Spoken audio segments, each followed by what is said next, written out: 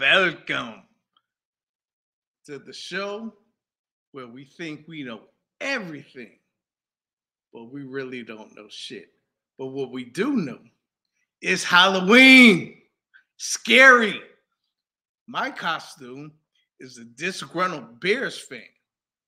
I'm here in LA, and I went to the game the other day, and I was pissed the fuck off at what I saw. Yeah, pissed off. Probably like a lot of you all were. Yeah, I mean, Tyson Bagent, can we please dispel that Tyson Bagent is going to be QB1 shit? Can we stop saying that finally? He's not going to be QB1. He's a backup. And, you know, he did really do a piss poor job the other day, but he missed some throws. He did miss some throws. I'm not going to call him a game manager like JB did, but he kind of dropped the ball, no pun intended. The other day he dropped the ball. He did. But, I mean, it wasn't all his fault. You know, the call sucked. The referees sucked. Some of the players sucked. Moody caught a deep pass, but then after that, it's like he left the building. I'm like, damn, what the fuck? Where the fuck Mooney go? I mean, man, it wasn't a shit show, but it was a shit show. But anyway, I'm here in LA, and at least I'm not in the snow. It's snowing in Chicago right now. I'm not in that. It's 70 degrees right now. The sun is setting, and it's beautiful over the beach. I'm in a beach house, and on the balcony. Oh my God, it's amazing. It's amazing. I'm not bragging right now. I'm not bragging. So what I'm gonna do, I'm gonna just bring in my guys because I know they have a whole lot to say. But first, you know what it is. We're gonna do this.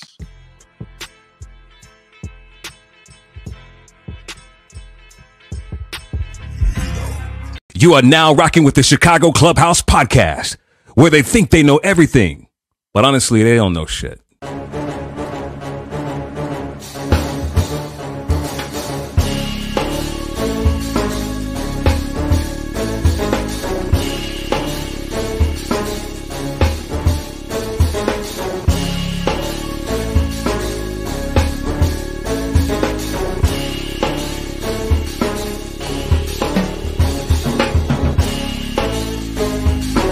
These summer league games and they tell you about these new up-and-coming coaches. I think we should get rid of every motherfucking owner in Chicago. Enzo and Caruso both been there on the corner like your defensive generals. But they need to get that strong safety who's not scared to hit somebody.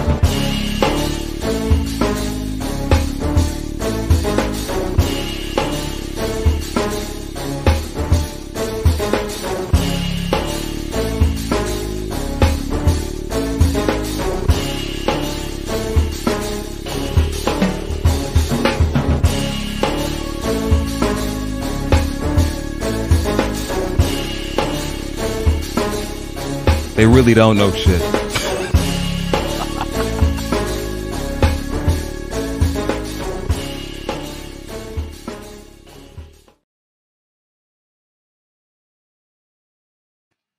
Sorry about that, guys. I was trying to wipe the sand out my ass, so I hit the wrong button. But we're back. We're back, and welcome to the podcast where we think we know everything, but we really don't know shit. But who does? Who does? Except for the people who lived it. And speaking of people who lived it, tonight we have a guest who definitely lived it, and he's a legend. And if you're not over 35, you may not know who 35, 40. If you're not over 40, you probably won't know who he is. But he's a Bears legend, and you need to go study up on him.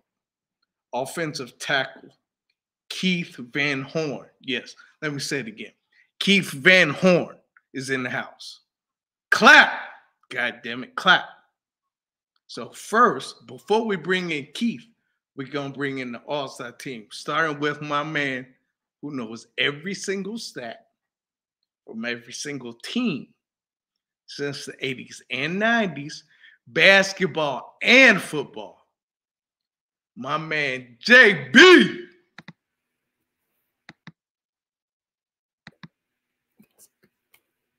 Get a little happy with the button. Yeah, man. I'm still trying to wipe the sand down my ass, man, from the beach, man. I'm trying to do two things at once, man. What's going on, though? Man, ain't you on some mess? I'm low-key bragging right now.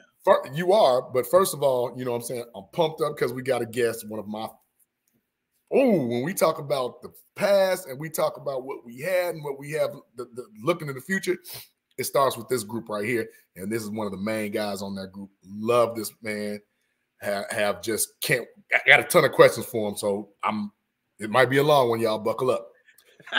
As far as what happened Sunday, albeit I'll fall on the sword, Tyson Bagent is who we thought he was, or who I thought he was. And the Chargers did not let him off the hook. Period. Shout out to Denny Green. I was about to say you definitely channeled Denny Green on that. I mean, I have to, because the thing is this. I said last week, yes, I said he played well. He managed the game very well, and it's nothing wrong being a game manager. We've seen game managers hold the fort. We've seen them. Matter of fact, we're gonna talk to our guest about a backup game manager holding the fort and what that can do to win some games until the star come back. We'll talk to that brother about that. Because here's the thing. When you put too much on at one time, we become prisoners of the moment too much. This microwave society, it is what it is. I mean, the kid threw 2 guaranteed picks and almost threw 3 more, 5, and a fumble. Oh, no. That's more than just a bad day at the office. And his people didn't help him out no more. Velvet Jones. Ooh, oh, we gonna get on Velvet. We are going to get on Velvet. And I called him Velvet. I usually never say that, but he deserves to be called Velvet today. So let's bring in our other guys, man. Next up, a guy who probably has the foulest mouth in the city. And I think he is fully costumed. Let's bring him in, Foul Mouth. See. What up, fellas? Foul Mouth, you scary, man. You scary. Hey, now, first of all, I was told as long as I don't have any weapons, you don't mess with us. That's bullshit. That's bullshit. Got? I thought that's how the predator worked. If we don't have no weapons, the predator don't fuck with us. No, that's not how it works. He said he ain't that type of predator. He's from the other side. That's okay. So what's up with you, Foul Mouth? None of this cold ass weather. Did you go trick or treating, man? Nah, I ain't do that. Nah, they probably wouldn't open their door no fucking way. I wouldn't open the door for your ass. Hell no, I feel like I'm an Alien versus Predator right now. Shit, it was cold as hell doing that movie. Hey, can I ask you a question though? How hard is it to breathe in there? Because you got like this muffled Darth Vader thing going on. Oh, Put that back. Put that back. That's cold.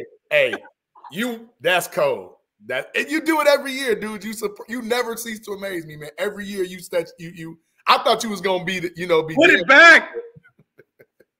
Put it back. Put it back. Oh my God.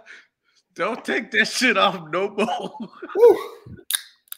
right, let's bring in the other guy who usually has that Hawk talk. I don't know how much we're gonna talk about the Hawks today. My man Frank the Tank. And I think Frank the Tank is fully costumed too.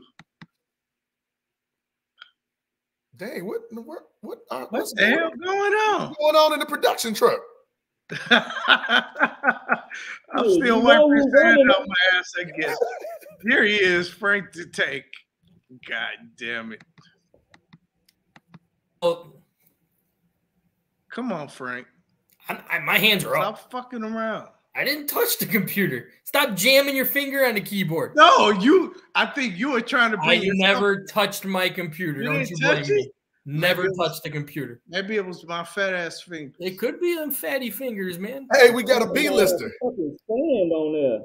Luigi, we got a B-lister. I love how Luigi, L for love, I just noticed that. I just thought of that. And I follow Predator for fuck. Yeah, Predator to Luigi. How about that being? What a letdown. That's like the Bears from last week to this week. Predator to Luigi. Just keep that motherfucking mask on. And as you can see, I did go trick or treat. You're like a kid-friendly. You have a kid-friendly costume on, Frank. Well, my son was Mario. My daughter was Princess Peach. And you were the sidekick. I'm always a sidekick. A couple years ago, I was Robin. He was Batman. Like, it doesn't matter. I'm always the sidekick when you get. That's perfect. That's perfect, though. I mean, you look perfect. You look perfectly like Luigi. Like you about to go make a pizza or something. I wish. Dude, Homemade pizza? Homemade pizza, man. Okay, so before we even talk about the game, we're going to bring in our guest. Like I said. I mean, damn that game. I want to talk to the guest, man. Like, for real, for real. Right. So we want to talk about with that. Talk to our guest first. Like I said, he's legendary. Won Super Bowl 85. And also, I said, if you're not over 40, you probably don't know who he is. Any Bear fan knows who this fucking guy is. Well, I know who this guy is. Yeah, maybe. But they probably haven't seen him play. That is true. Probably haven't seen him play. That is true. Give me that. They're gonna learn today. Probably know who he is, but you haven't seen him play. But you're about to get this wisdom from him tonight. That's for damn sure. So let's bring him in. Super Bowl champ and Chicago legendary offensive tackle Keith Van Horne. Clap. Yeah, tell us to clap. Listen to this. Clap. And you're not even clapping. You tell us to clap and you don't even clap. What's up, Keith? How you doing, Terrence? Hello, Keith. Good, man. Good. Nice to see you guys. Good and, to see you. I love the Predator outfit. The two best monsters in the last, I don't know how many years, the Alien and the Predator. Those are the two. Right. As opposed to the original Universals, Frank. Oh! Yeah. I cannot One ugly motherfucker. That's what they said in the movie. Yeah. Arnold. That's what Arnold Schwarzenegger said. Yeah, right. Ugly motherfucker. Oh, God, man. Put that mask back. I can't even concentrate. Oh, shit. It would be better, though, if you talk and the teeth go up. That would be so God. Badass. I just want to know, hey, Predator, did you stalk Grogu? Did you string Grogu up somewhere? He ate Grogu. That'd be messed up, man. Oh, hey, he lived. It's just a bite. So, Keith. Baby Yoda. Yes. He is a big part of this show. Oh, there he is. What's up, Grogu? the fourth. Man, that sounds like you're constipated, man. What's going on? Yeah, that was a bad one. You might want to check his diaper after that. Oh, there you go. So, Keith, I want to start out with this question. How did it feel back then to be a dominant, not just the Super Bowl champion, but dominant? Like, you all killed everybody. How did that feel? Well, the first 6 games, maybe, I think we came back from behind to win those games. So that, it didn't start out like we were that way, but that was good because we knew how to come back and win. And then it pushed forward from there. And with a defense like we had and offensive line like we had, we had some good players on that team, and they were good teammates, which is key. So it was a lot of fun. Let me put it that way. It was a lot of fun, and you'll never see it again. It's not only you may see somebody win that many games, but you won't see not as dominant as you guys were. That or just the people on the team, characters, and just the whole show. It was good. Definitely not the Bears. We won't see the Bears like that. No, it'll be a long time. Not with the way things are. Virginia McCaskey is the owner.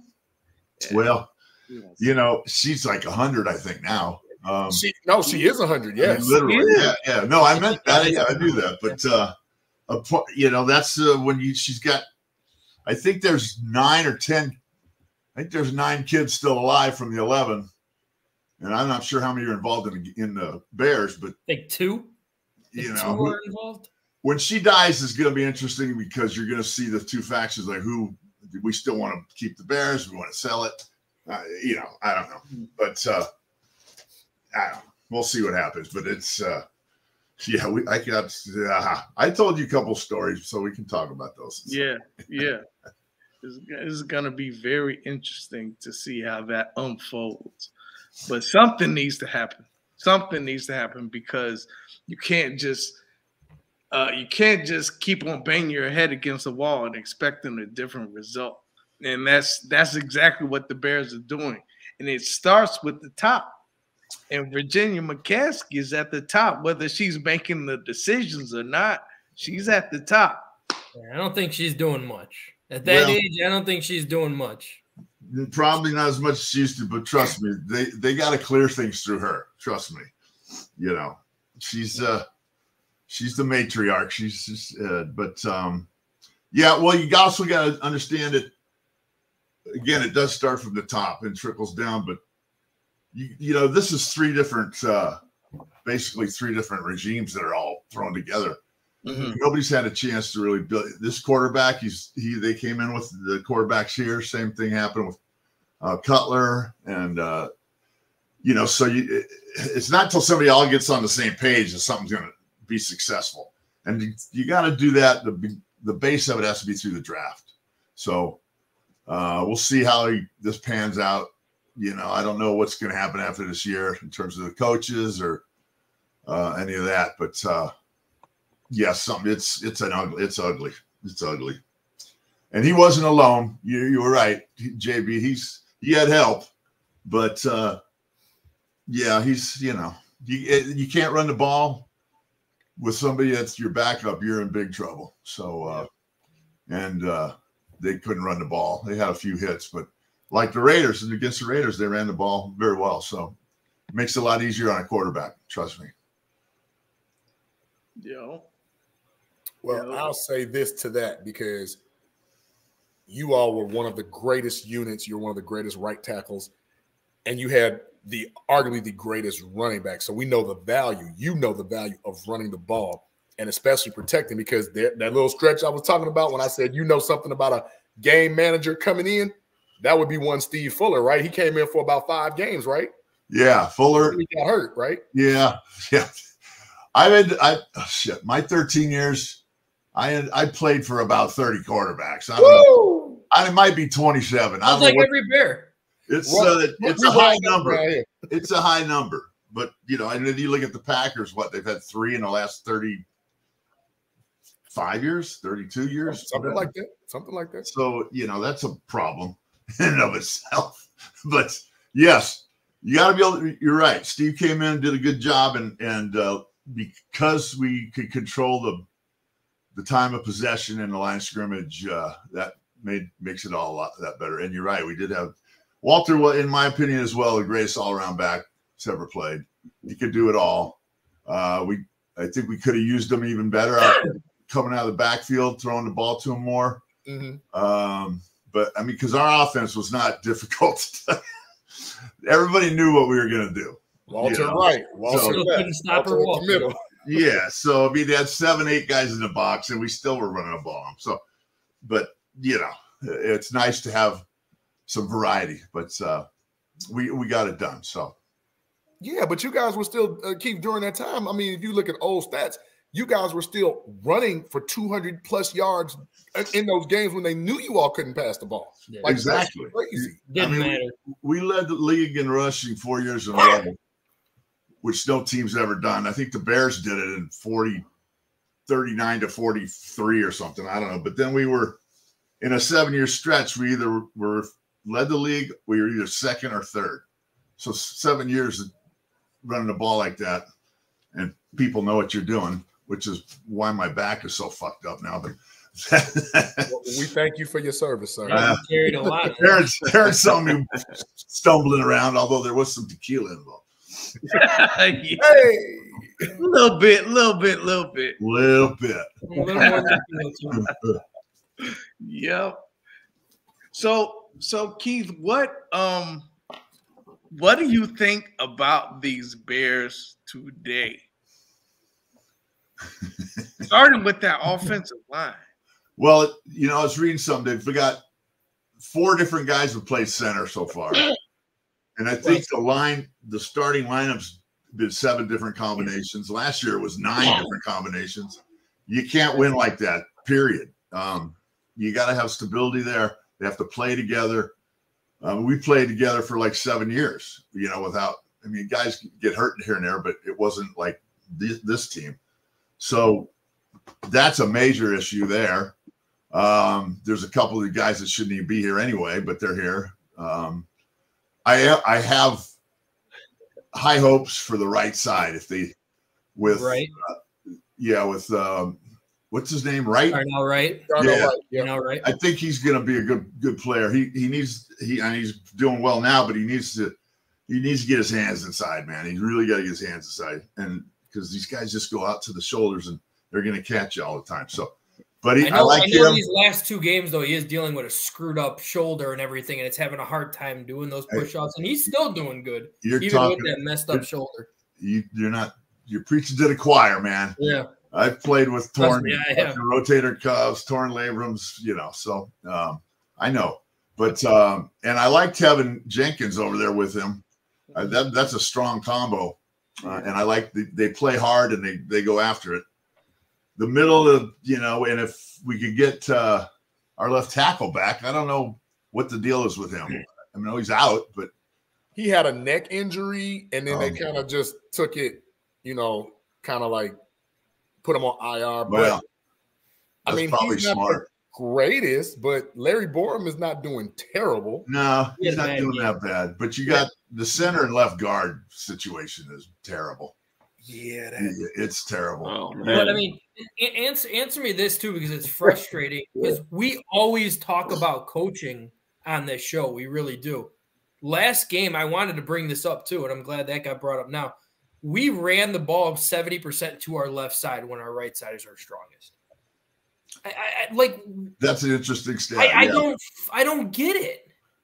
I don't either. I agree 100% with you. Our left side is weak. We're constantly moving people around and trying to make that as stronger, but it's not right. Well, and again, it's like a hit on the center position. You have 4 different guys playing it. Yeah. There's no continuity at all with the quarterback.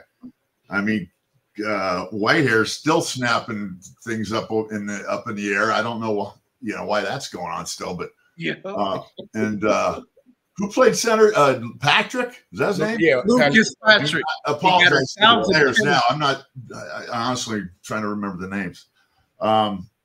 Yeah, he got his ass run over quite a few times.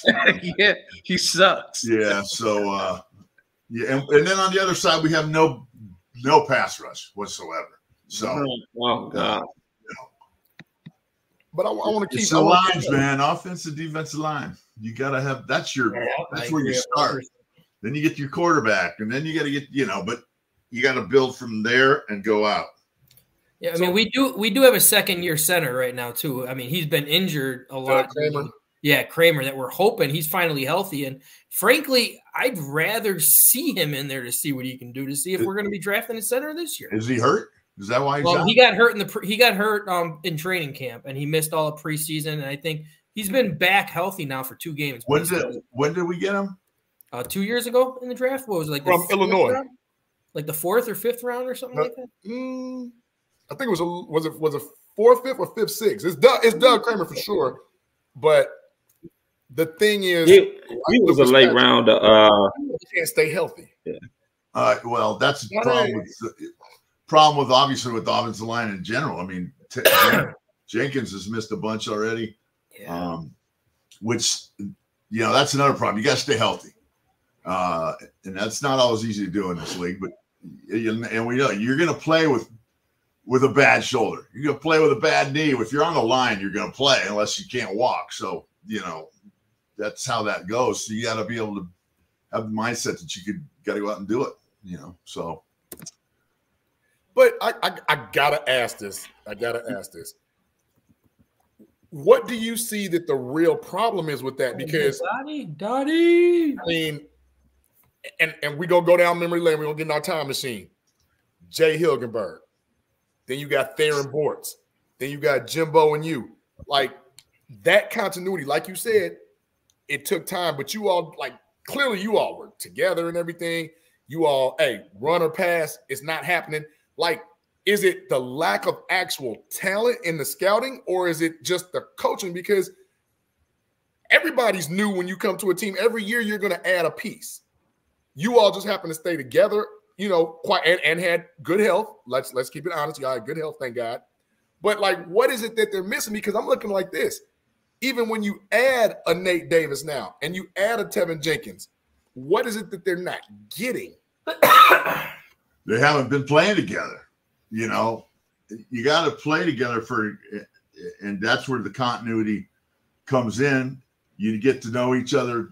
I mean, we hung out together too as an offensive line. I don't know what these guys do, but we would, every Thursday night we went out to dinner, and the damn quarterbacks would always come because they're looking for a free ride. And then, and Kevin Butler too, the damn kicker. I go, what are you doing? But we'd go out to dinner every Thursday night, and we'd watch a lot of film, and I mean it's just working together and being able to practice together.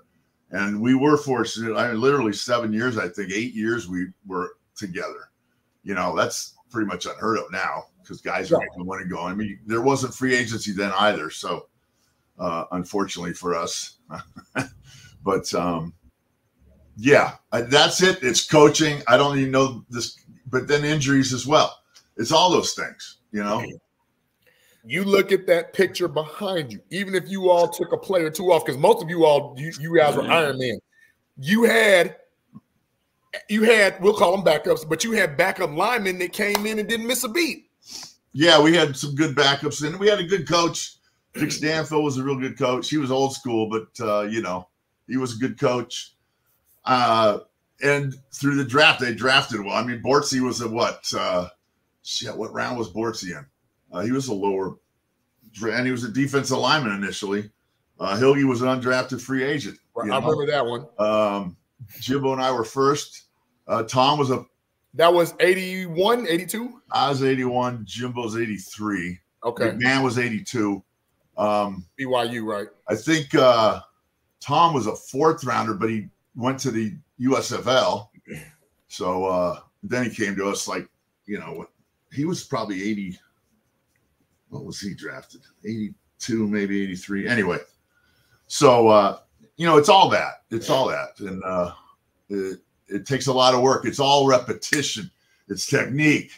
it's just, you know, over and over and over again, and knowing what each other's thinking. And because if this guy doesn't do his job, there's 5 of you. It's got to all work together, you know.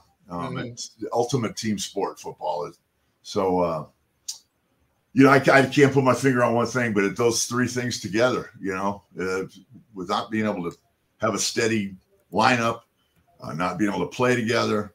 I don't know what they do in practice, if they even practice anymore. You know, these guys don't do shit anymore. They don't even play in the preseasons or anything. Like, no, I believe it was man, it's all bad nowadays. Yeah, and nobody can tackle, and not just us. Most other teams don't tackle, and that's why we brought in this coach for the hits principle. Yeah, right. Well, hits principle. Sorry, I got your hits principle right here. Who was it the Raiders? Right, last night.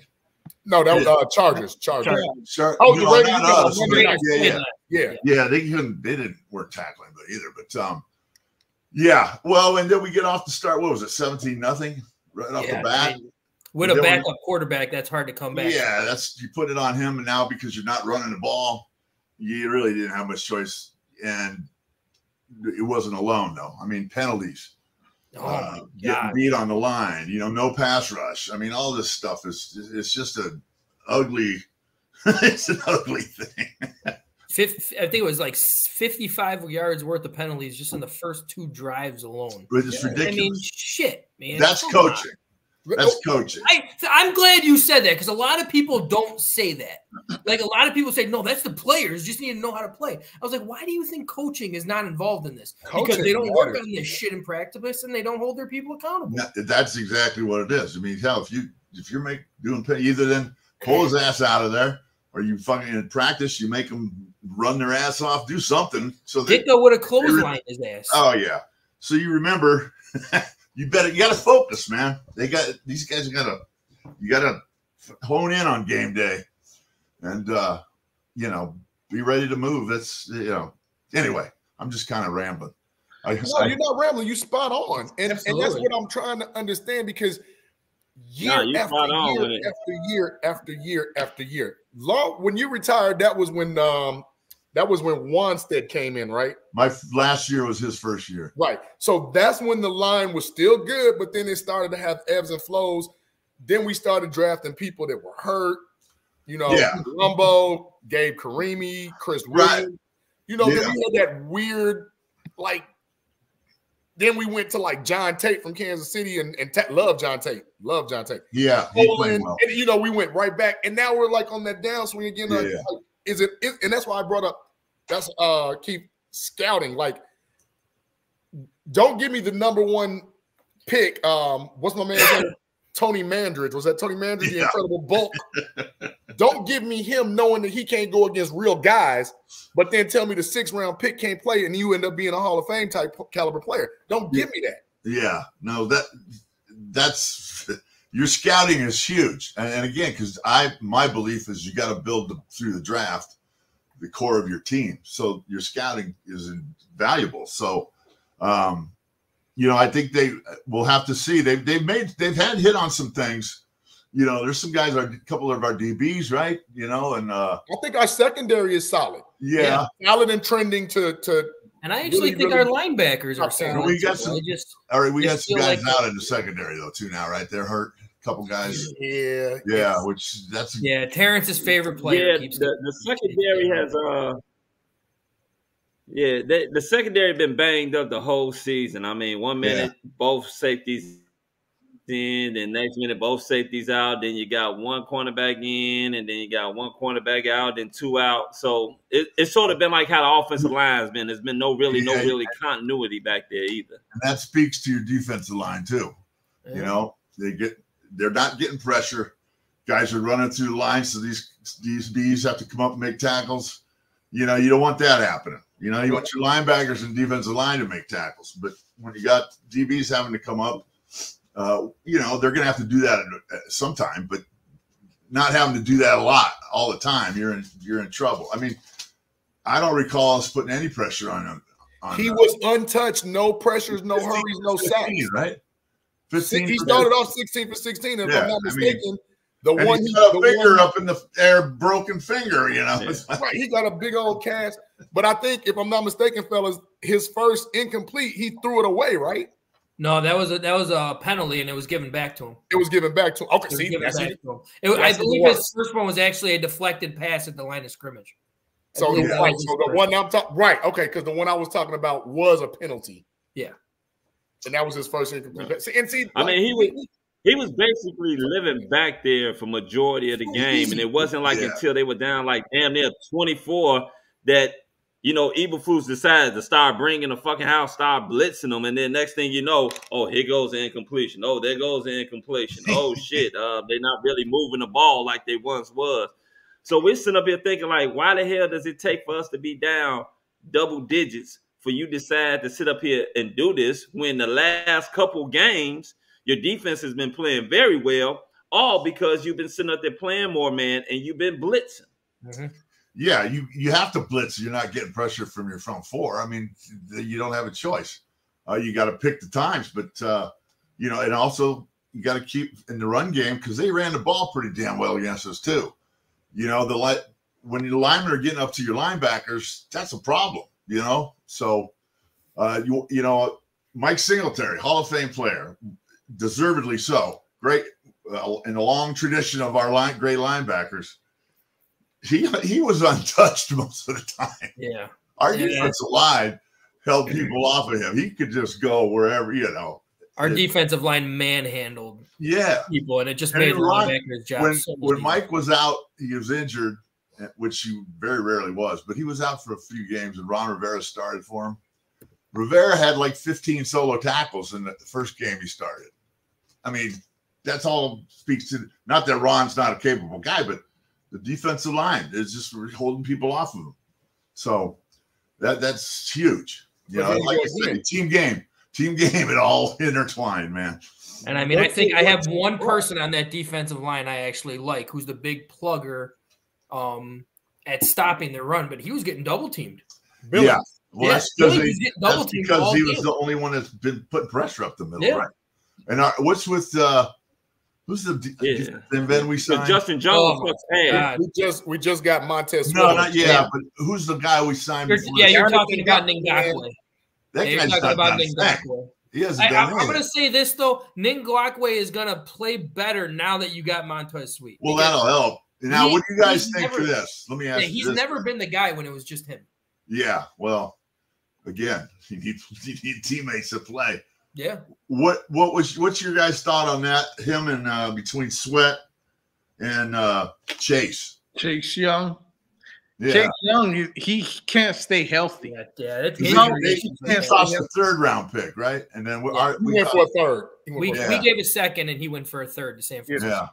And Montez has been pretty healthy, right, for most of his career. Yeah.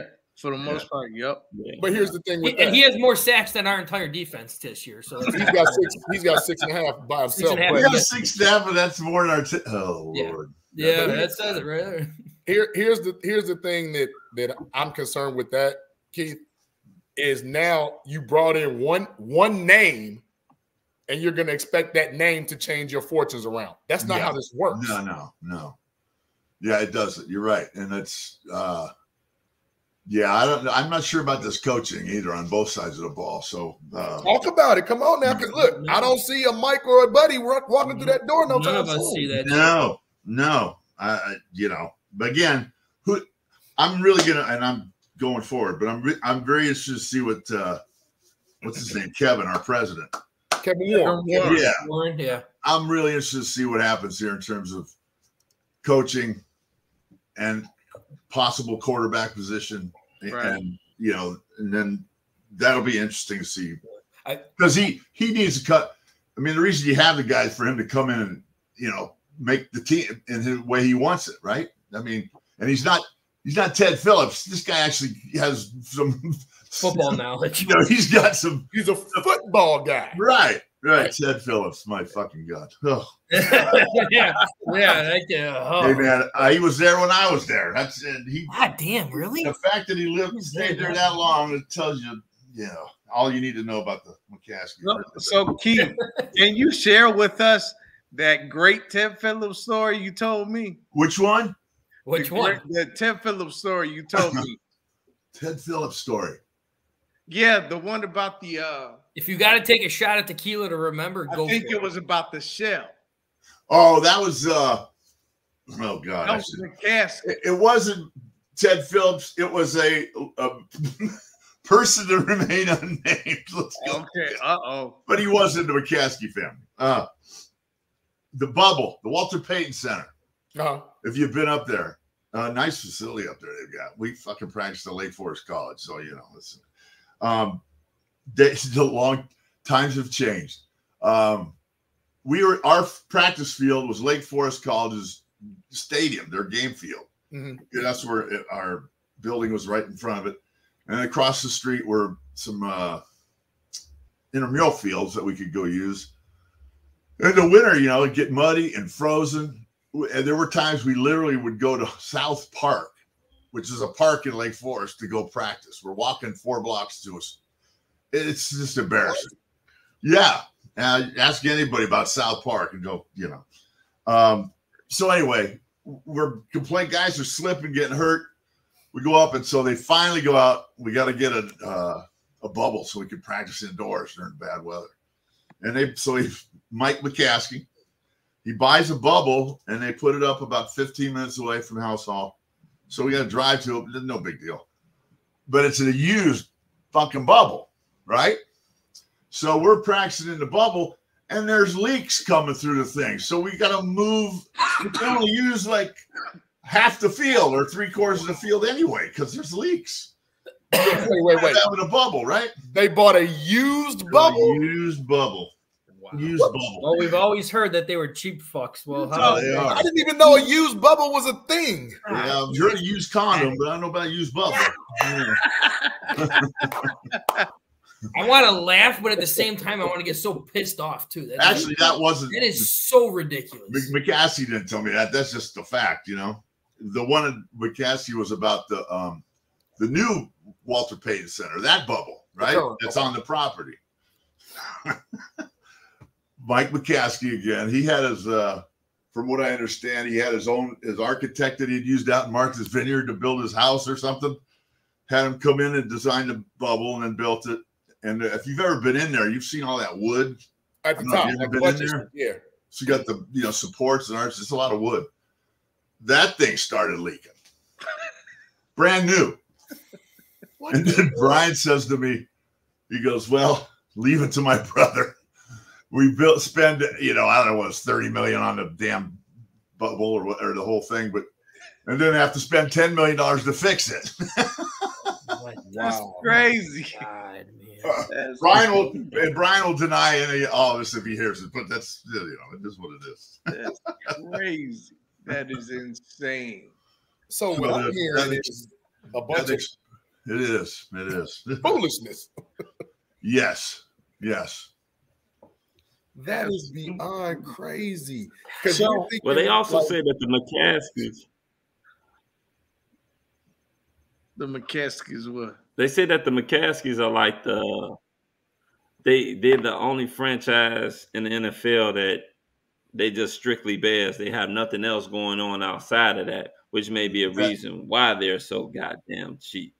No, well, it's true, and I'm sure that plays into it. But I mean, when you were worth $300 million, maybe you could say that. Now you're worth $6 billion. Man, at least you got no excuse now. Right. I don't care if it's your only business, So that just by buying that land in Arlington Heights, they doubled their value just overnight just by buying the land. They don't even have to do anything on it, They still haven't done anything on it. No, but I mean, just by having it, that's what that value. Your team goes up like that just because you have that. And I hate to see him leave the city, but it makes total sense in a business sense. 100%. Makes so you don't have and it's control 15 minutes from my house, Keith. Oh, shut up, man. 15 Oh, minutes. Frank, you always say that shit, man. I hope they stay in the city. 15 I want to travel all the way the fuck out there. I want to ask you this, Keith. We're gonna go back in our time machine, right? Is there any way that your group would have dealt with the type of BS that's going on now? Because you all were a vocal group as well. Oh yeah, very vocal, very fiery. I'm talking about coach on down. Yeah, no, people were held accountable. You know, that goes for players and coaches, you know, all that. So that's a problem with this league now is, and all this money they make, God bless them. I wish I could make that money. And also, like, you know, protecting them more, totally understand it, and they should. Mm-hmm. But nobody holds anybody accountable, and nobody practices technique. It's sloppy. It's not, you know, it's not focused. Yeah, I think they're afraid to tell guys, you know, to hold guys accountable because they make so much money, you know, that's just kind of, they don't really call them out on it. I don't know. I haven't been up there in so long. I just don't understand it. Yeah. That's interesting. And it just seemed like we've been dealing with that the last couple regimes. We believe that Matt Nagy wasn't holding them accountable. Yeah, even Flus is not holding people accountable. For one thing, I don't care who you got back there at quarterback. It don't matter if it's the undrafted guy, Justin Fields. That offensive coordinator is doing terrible things right now. And now it's getting to the point that if I'm the head coach, I got to find a way to get rid of your ass to save my ass.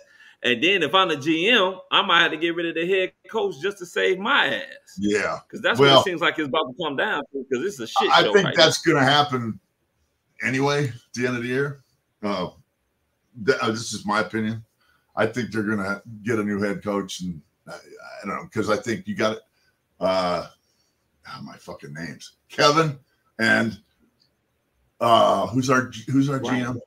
Ryan. Right. Those two guys got to be on the same page and build it their way. Which, you know, they haven't, you know, like I said, the last few regimes have been handed. This is what you got to work with. One you didn't get to pick your own coach, right? Right. So, actually, two, because I don't think, because remember, was that Emory? With the whole John Fox thing, when John Fox was like, wait a minute, Mike Glennon, I don't want no damn Mike Glennon. Yeah. And what did we pay? We spent $18.5 million on that guy?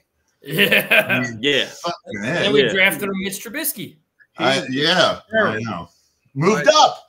One went from shit to stink. Please. Oh, I'm laughing because whatever happened to proper pairings, Keith? Because we have Mike Dicker, Ed Hughes, and Buddy. I mean, and I'm not saying they all got along, but each of them knew their craft. No, they didn't get along. No, we everybody. Well, look, hey, I'm here for the shit and the stories now. Come on. Yeah, well, like I said, our offense wasn't like, you know, pretty easy to decipher. We knew what we were gonna do. Ed, you know, he was old school. He was a little too old school for me. But you know, Mike, when McMahon is our quarterback, which we needed him to win in our Super Bowl on offense because he knows offense that well. Dick is sending the plays, and eight or 9 times out of 10, McMahon's changing the plays, and he's changed it to the right play because he always heard that. It's nice to hear that. He knows he sees what they're giving you. He knows what you know. So you need that, and you don't have that. So, but Dick came in and changed the culture. You got rid of guys that weren't going to buy into it. Held everybody accountable. We had, and prior to Mike coming, Jim Finks was the GM. Jim Finks was an awesome GM. Mm-hmm. You know, Walter and Hampton and Otis and me and McMahon and you know, there are others that I'm not naming. Those are the number 1 picks that he came in with. But he was a really good GM, and you know, once Papa George died, you know, he took off and went down to New Orleans, I think, and then. But Jerry Venisi came in. He did a good job with he and Mike in the drafts up through 85. We lost Dick after the Super Bowl. To me, he started being the coach and focusing on being the coach. Checked out a little bit. Yeah, he wanted. He was in it for this now, and Buddy Ryan left after that too. Yeah, well, And I heard that was the Miami game. They got to do it at halftime. Yeah, right. Because Buddy Ryan left the next year, and that's when Vince Tobin came in, right? Yeah, and you know what? The defense was like still probably statistically even better than the 85, I think, but it was close. That next year, that pairing, you couldn't score that pairing. Yeah, you know, and we beat the Giants opening game, and then they fucking went on all the way and won it. So that's a sore spot. We should have won more than one, that's for sure. But you know, with I was gonna say when after the 85 season in 86, and he comes in for the team meeting in the morning, just starts chewing us all out. You guys forgot what it takes to win. You're all fucking concerned with your endorsements and your commercials and all this. And shit, I was too. Well, what? I went home that night, and this is pre-cable, right? Or beginning. Right. So channel 2, 5, and 7 that's what you're watching, right? Yeah. Channel 2, 5, and 7 that night. I switched. He had 3 different commercials running for 3 on each channel, and it was 3 different products. Oh wow! That night after he makes the speech, I go home and see that shit. I go, oh. But you guys are commercial now. Yeah, right. Fuck out of here. He would miss practices to go give a speech or film a commercial. Oh, that sucks. Come in and fall asleep in his golf cart because he's so hungover. But then whoop our ass when we were hungover and make us sweat and which, you know, that's what he should have done, but that's okay. So Keith, can you draw a comparison between Mike Ditka when he wasn't the coach and Dave Wanstead? Because actually we had somebody come on here and say that Dave Wanstead was the worst coach they ever had. So who was that? You don't want to say? Maybe we'll say that off air. I'll tell you offline who said that. Okay. I don't know if you want me to put him out there like that. Well, yeah. Well, I didn't think Wanstead was any good either. I mean, I had played 1 year with him, but it was like they watched everything you did, and it was like, what the fuck? We're not in grade school here. Our lunchroom, I say lunchroom. It wasn't a lunchroom. It was just a fucking room with a TV. But we in the basement, we'd go down and eat lunch for 20 minutes. They locked the lunchroom so we wouldn't be in there eating lunch, watching TV. We had to be watching film, eating our lunch, which, you know, we watch film in the morning. You watch plenty of film. And then it just, everybody was like, the weight coach was reporting all the shit was said in the weight room upstairs. You know, that's just not how they had to control everything. It was just weird. But no, he had no fucking clue about what that Green Bay rivalry meant. None. You know, he just thought it was almost like a game, and our weight coach was, I can't remember his name. This is after Clyde.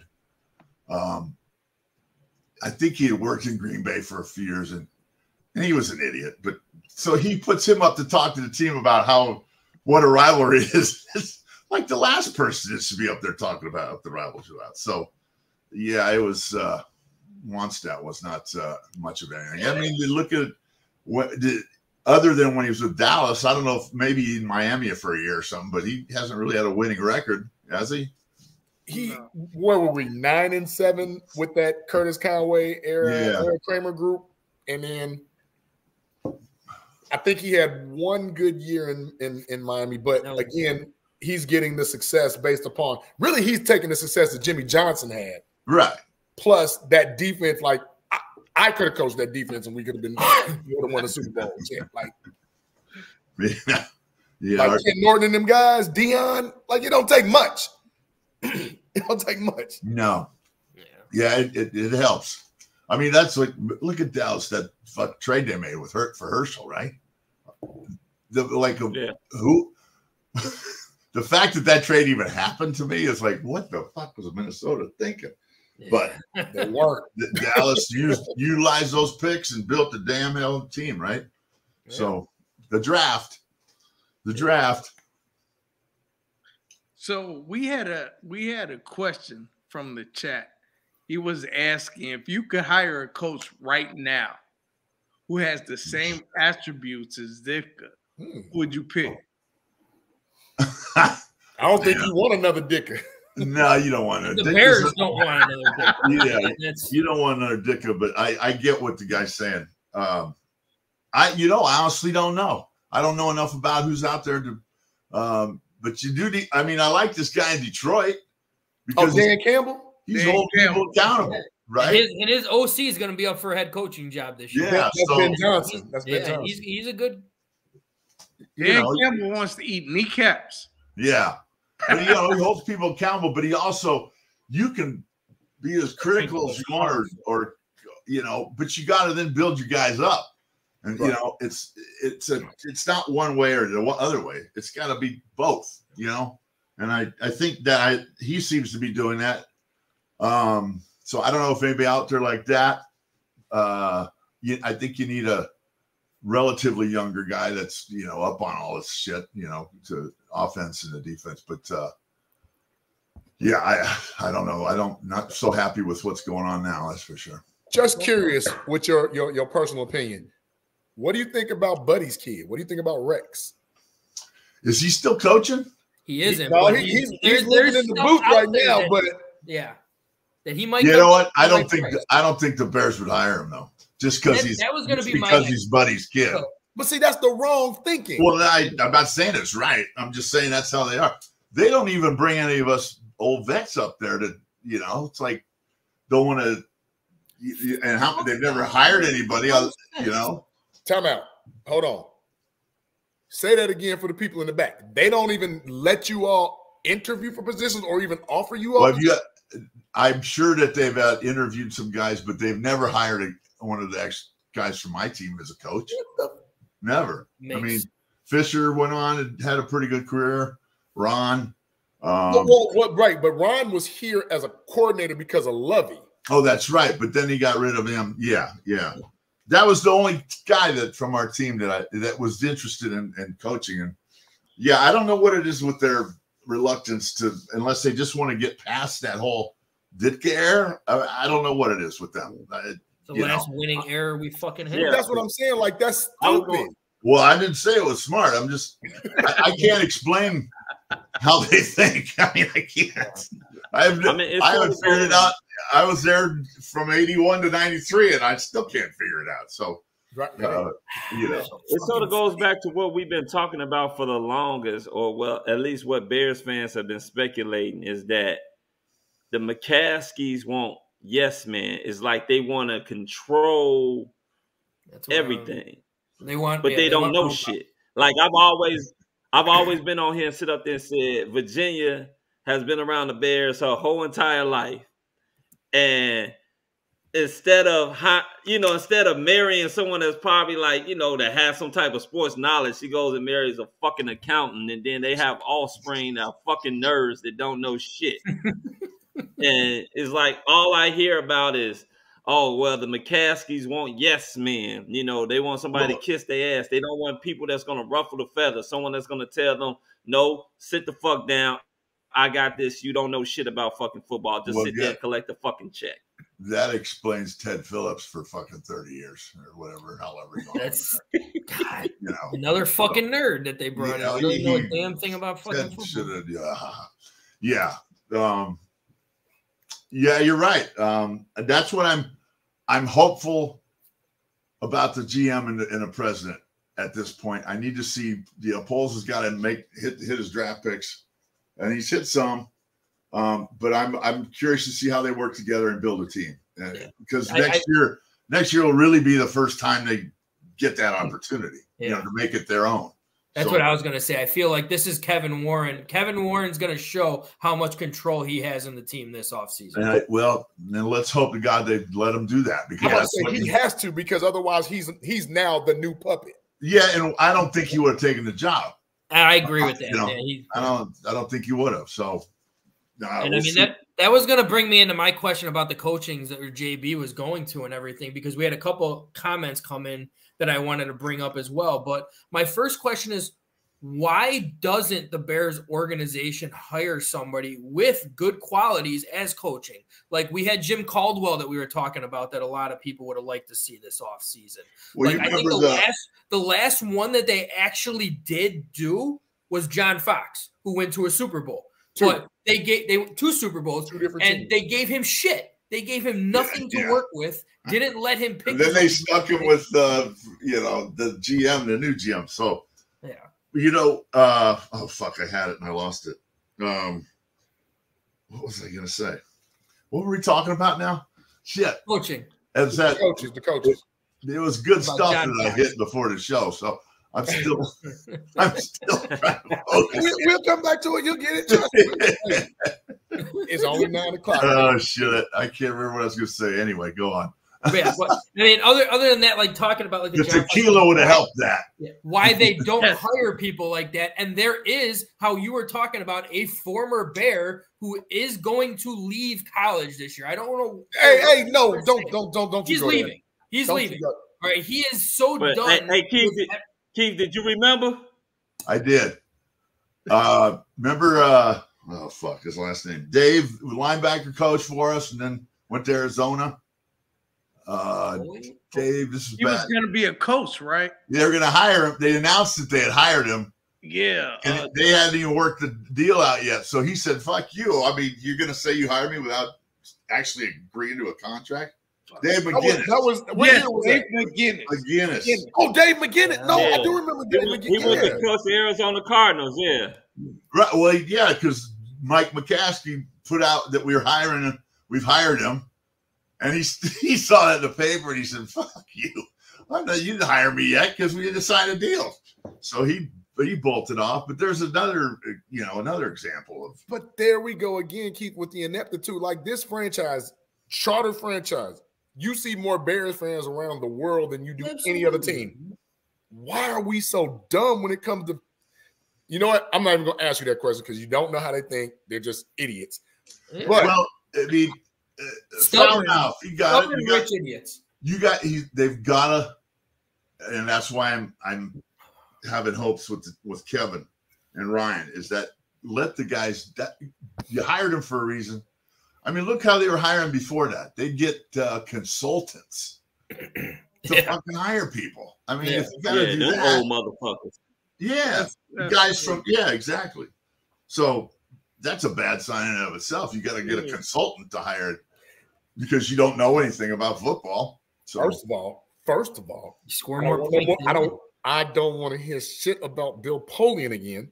And I don't want to hear nothing about 94-year-old Ernie Accorsi. I don't want to hear none of that. And those are the guys on top. Exactly. It's like, maybe at a time, back in the day, sure. Oh, 30 years ago? Right. Maybe. Not now. Yeah. And that's what they're doing. Like, come on. And that's why I said that the ineptitude just goes too far. Now, I'm going to talk about one of your teammates. And if we get into it, it's okay. I will buy you your tequila, your choice. But I do not want Jim Harbaugh putting his fingers on this team at all. That's the name where I was going with. Well, is going to leave Michigan. Yeah, and this that was is obvious. His Is dream who job. you were referring to. But I agree with you. I don't know that they'd hire him, but I don't think they will. You played with him. You know him. You know that's not. Yeah, but I'm saying from what I'm telling Everything they try has not. Yeah, they may not hire him just because he has history with the Bears. That's what I'm saying. They're not. Mm-hmm. Some reason they have a weird thing about that. But look, he's had a lot of success, but I wouldn't want to see him come here either. But that's just my. But see, what are we talking about now? I like success, but success in short stints. I like sustained success. Yeah. And when you hear from upper management and players that not only does the message get stale very quick, but you're so high on your horse that you telling GMs and presidents how to do their job. Hey, man, hold on. Yeah, Jim has a high opinion of himself. There's no question about that. And I'm not saying the guy can't coach, but I don't want to. But you're right. It does get old. It gets 3-4 years. He's kind of old school, I guess. But that does get old. You can't, and And now, they're under investigation now, right? For something else. And I think he's done. Like Al can tell you a little bit more about that. I'm gonna throw that to Foul. Foul can tell you a little something about that. He's the resident Michigan fan. Okay. Yeah. Nobody likes Michigan other than him. I should ask. I should ask Kurt Becker because he played at Michigan. He knows all that stuff. Oh, you're sure right. I forgot about that. He was another part of our offensive line. Before he got hurt, then Tom came in. But Kurt was a valuable player there as well. So I throw that in because he doesn't get mentioned much. There's a little disclaimer out there. My man JB there, he's a Michigan State guy, so of course he don't fucking want no Wolverine running this shit any goddamn way. So little brother don't want big brother to run it anyway, so it's okay and fine. I don't think Jim Harbaugh is going anywhere. I think he's going to get a contract extension. I think all that shit that they're talking about is blowing smoke up people's asses. They can't find shit. NCAA been down there. They still ain't found shit. They can kiss my ass. We can talk about some more Bears. This is 3 years. The NCAA's fucking. They don't want the biggest hypocrites there are. I mean, I went to USC. Yeah. Oh my God. And they nailed us. And then some other guys they let and that was because we're going to make an example. So yeah. Wait, was that after the Munoz thing? What's that? You were with Anthony Munoz after that? Yeah, Anthony and we had Anthony Munoz, Ronnie Lott. I remember you all had something, and then in the late 70s, early 80s, they were saying something about some recruiting stuff with y'all too. Oh, what I'm talking about? Was it recruiting or it was? It was getting paid for tickets. That some alumni, which everybody fucking does, So anyway, that's what that was. So that my last year actually. I couldn't. Like you say, hypocrites. Yeah. Well, and then they're all this now that they got the NIL though, but before you can't. They own your likeness. They could do whatever the hell they wanted with it. And they're denying these guys. No, they're student athletes. They can't. Bullshit. They're bringing in more money to your university than anybody. This program is. So this NIL thing is a great thing, but it needs to be. There needs to be some adjustments to it. I don't know what those are, but I think there needs to be a little bit of oversight. I don't know if the NCAA is going to be that good at that, but Well, they full of shit anyway because they let them boys down south. They let the boys down south do whatever the fuck it is that they want to do, and nothing is being said about it. I mean, goddamn, you think Alabama, Georgia, all these different programs, the Florida states, you think all these guys weren't buying shit? That was like one of the worst kept secrets in the world was that they were buying players, giving their families different shit. But it's like, now some of these up north teams do it. Oh yeah, we're gonna get your ass. We're gonna get your ass. Right. Yeah, it brings more attention than. Yeah, I mean, go all the way to SEC. I mean, you and Shaq. Yeah. Anyway, what else? What else, guys? So Keith, let me ask you this: if you were to give advice to the offensive line that the Bears have currently, you give advice, what would you tell them? They got to get tougher. They've got to get their techniques. They got to, they got to work on their techniques. They got to communicate. I see things on the line that should be happening in terms of stunts and stuff where guys aren't on the same page. I mean, that can't happen. It just can't happen. That's why you're there, So, your quarterback can't, regardless of who it is, he can't be sitting back there scared out of his fucking mind because he's going to get nailed. And that's pretty much what's happening for both the guys that have played. So, and then an offensive coordinator, as Miles said, especially when Justin's in there, they cut half the field off for that guy. I said that. 1-2 run. Yeah. Screen here, screen there, roll him here. It's like, let the guy have the field and, utilize his abilities. Now, whether he's the answer in the long run, I don't know. But you got to have a supporting cast to make the decision. So, I don't know. It's an ugly scenario, boys. If they called right now, would you take the offensive line's coach job? Because I mean, fuck no. Wait, hold on. Well, you said it all right there. Say that again. Fuck no. Why not? I worked for him. To you, my brother. Cheers. I worked for him once before. I'm not going to work with him again. So, plus they wouldn't call me anyway, but that's okay. Well, if we got the right regime in here, I think, and this is just me thinking, not just nostalgically, but logically, because too many times we deal with emotions, and that's not that obviously that emotions and nepotism doesn't always equate to success. No. I'm looking at it like, why the only time that we were considered great, why wouldn't you want that group of talent around anything that you do from now until the future? Why wouldn't you? Even just bring people up there to talk and come and talk to the guys. Yeah, exactly. I don't know. Put a bug in their ear, some inspirational conversations, some stories. Trust me.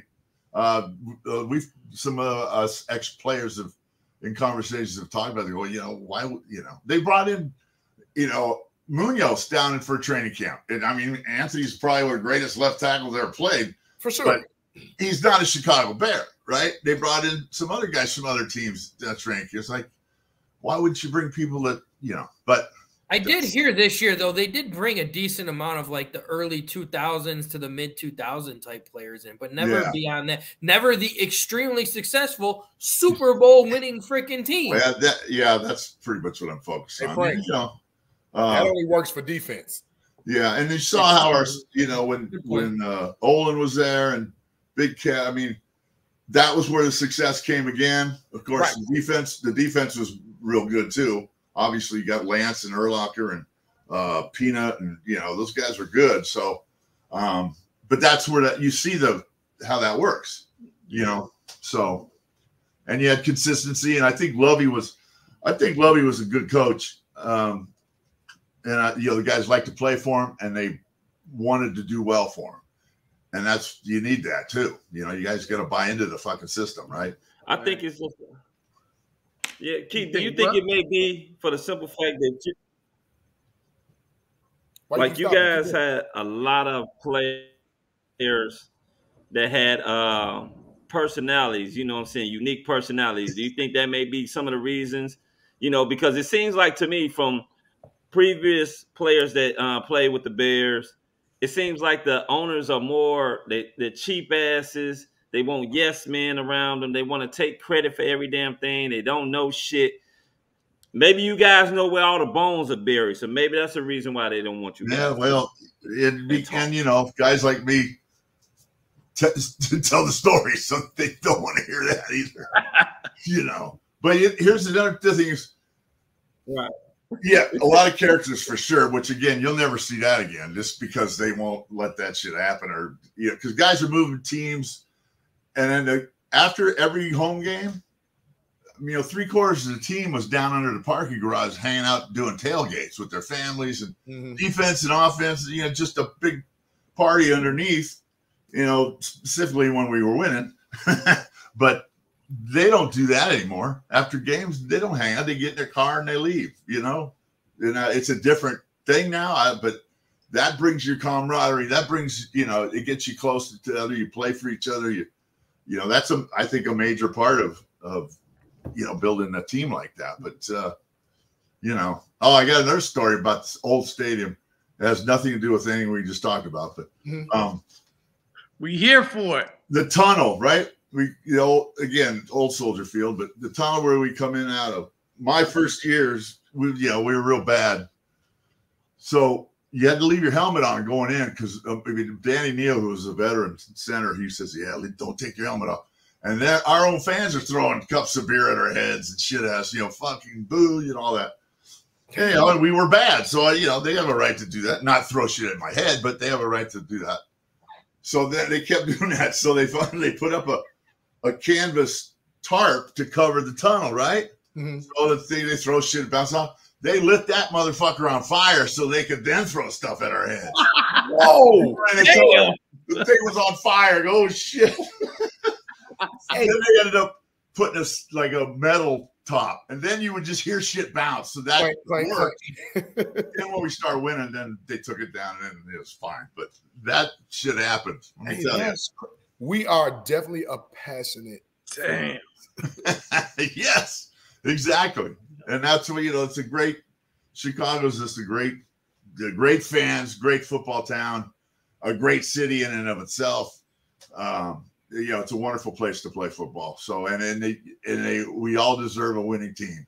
I gotta ask you these next two questions. Please indulge me. One of them you can answer next. That's about the Super Bowl shuffle. But the question that I have to ask you, how much better did your offense and defensive lines actually going against each other make both of you all better? Because we don't see too much of that no more, right? No, you don't. That goes back to us saying nobody can tackle, nobody's blunt, because you're not doing that. That's what, it makes a game that much easier. Again, you're going against our defensive line, our offensive line. We battled every day. This wasn't like they didn't get all the wins. Didn't Hampton and them guys didn't get all the wins against you all? That's not true. No, they didn't get all the wins against us. Fuck. And then they made us better, but we made them better too. And they don't want to say that, but it's true. So, no, you know what? Behind you, that's how you know. Because they had their posters and their promotion, and you had yours. Yeah, that's the first offensive line poster I think there ever was. I don't know. That was a lot of fun too, by the way, all that stuff. So, we would go at it in practice. Wednesdays and Thursdays is full go. The line is full go. That's live. Right? It just is what it is. Wednesdays we'd wear, helmets and pads and shorts, but it'd start off not, kind of nice, but then it would just turn into, everybody's going at each other. But that's how you get better, and that's how you play well. And that does not happen because they're so afraid guys are going to get hurt, and they're paying them so much money. But you don't practice in training camp. At least the first third of the season is so sloppy from everybody because nobody's doing anything. I know that's got a lot to do with the CTE and all that stuff. Yeah, and that's good, but you're, in my opinion, because everybody on this panel has played sports to a certain level, how can I practice how to play in the game if my practice don't happen till the game?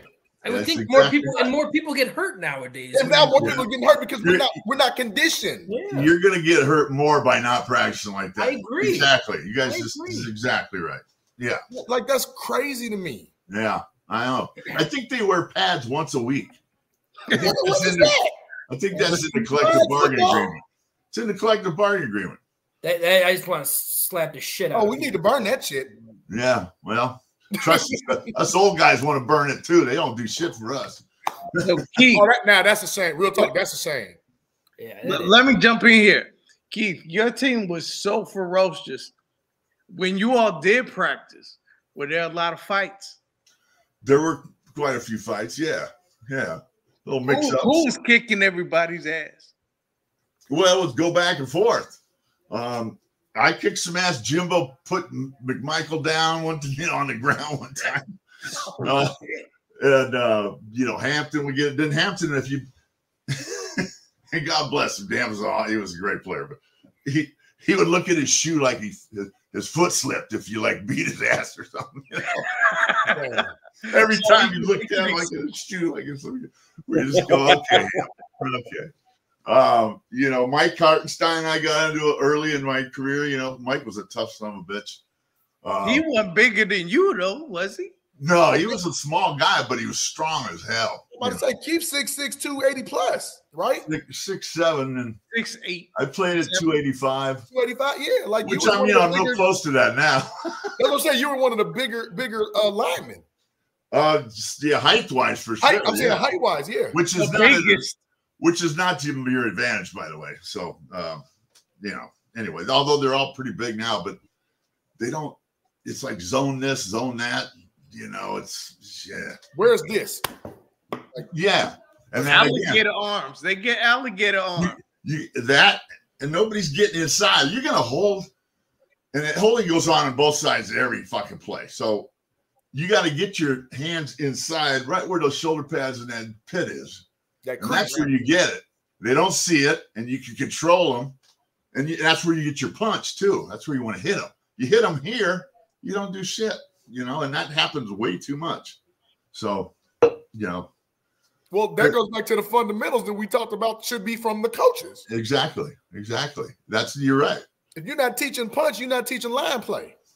Yeah. I don't care about the schematics and zone and get out and having somebody that runs a 5 getting out over here doing. I don't care about that. Can you put a man on his behind? Yeah.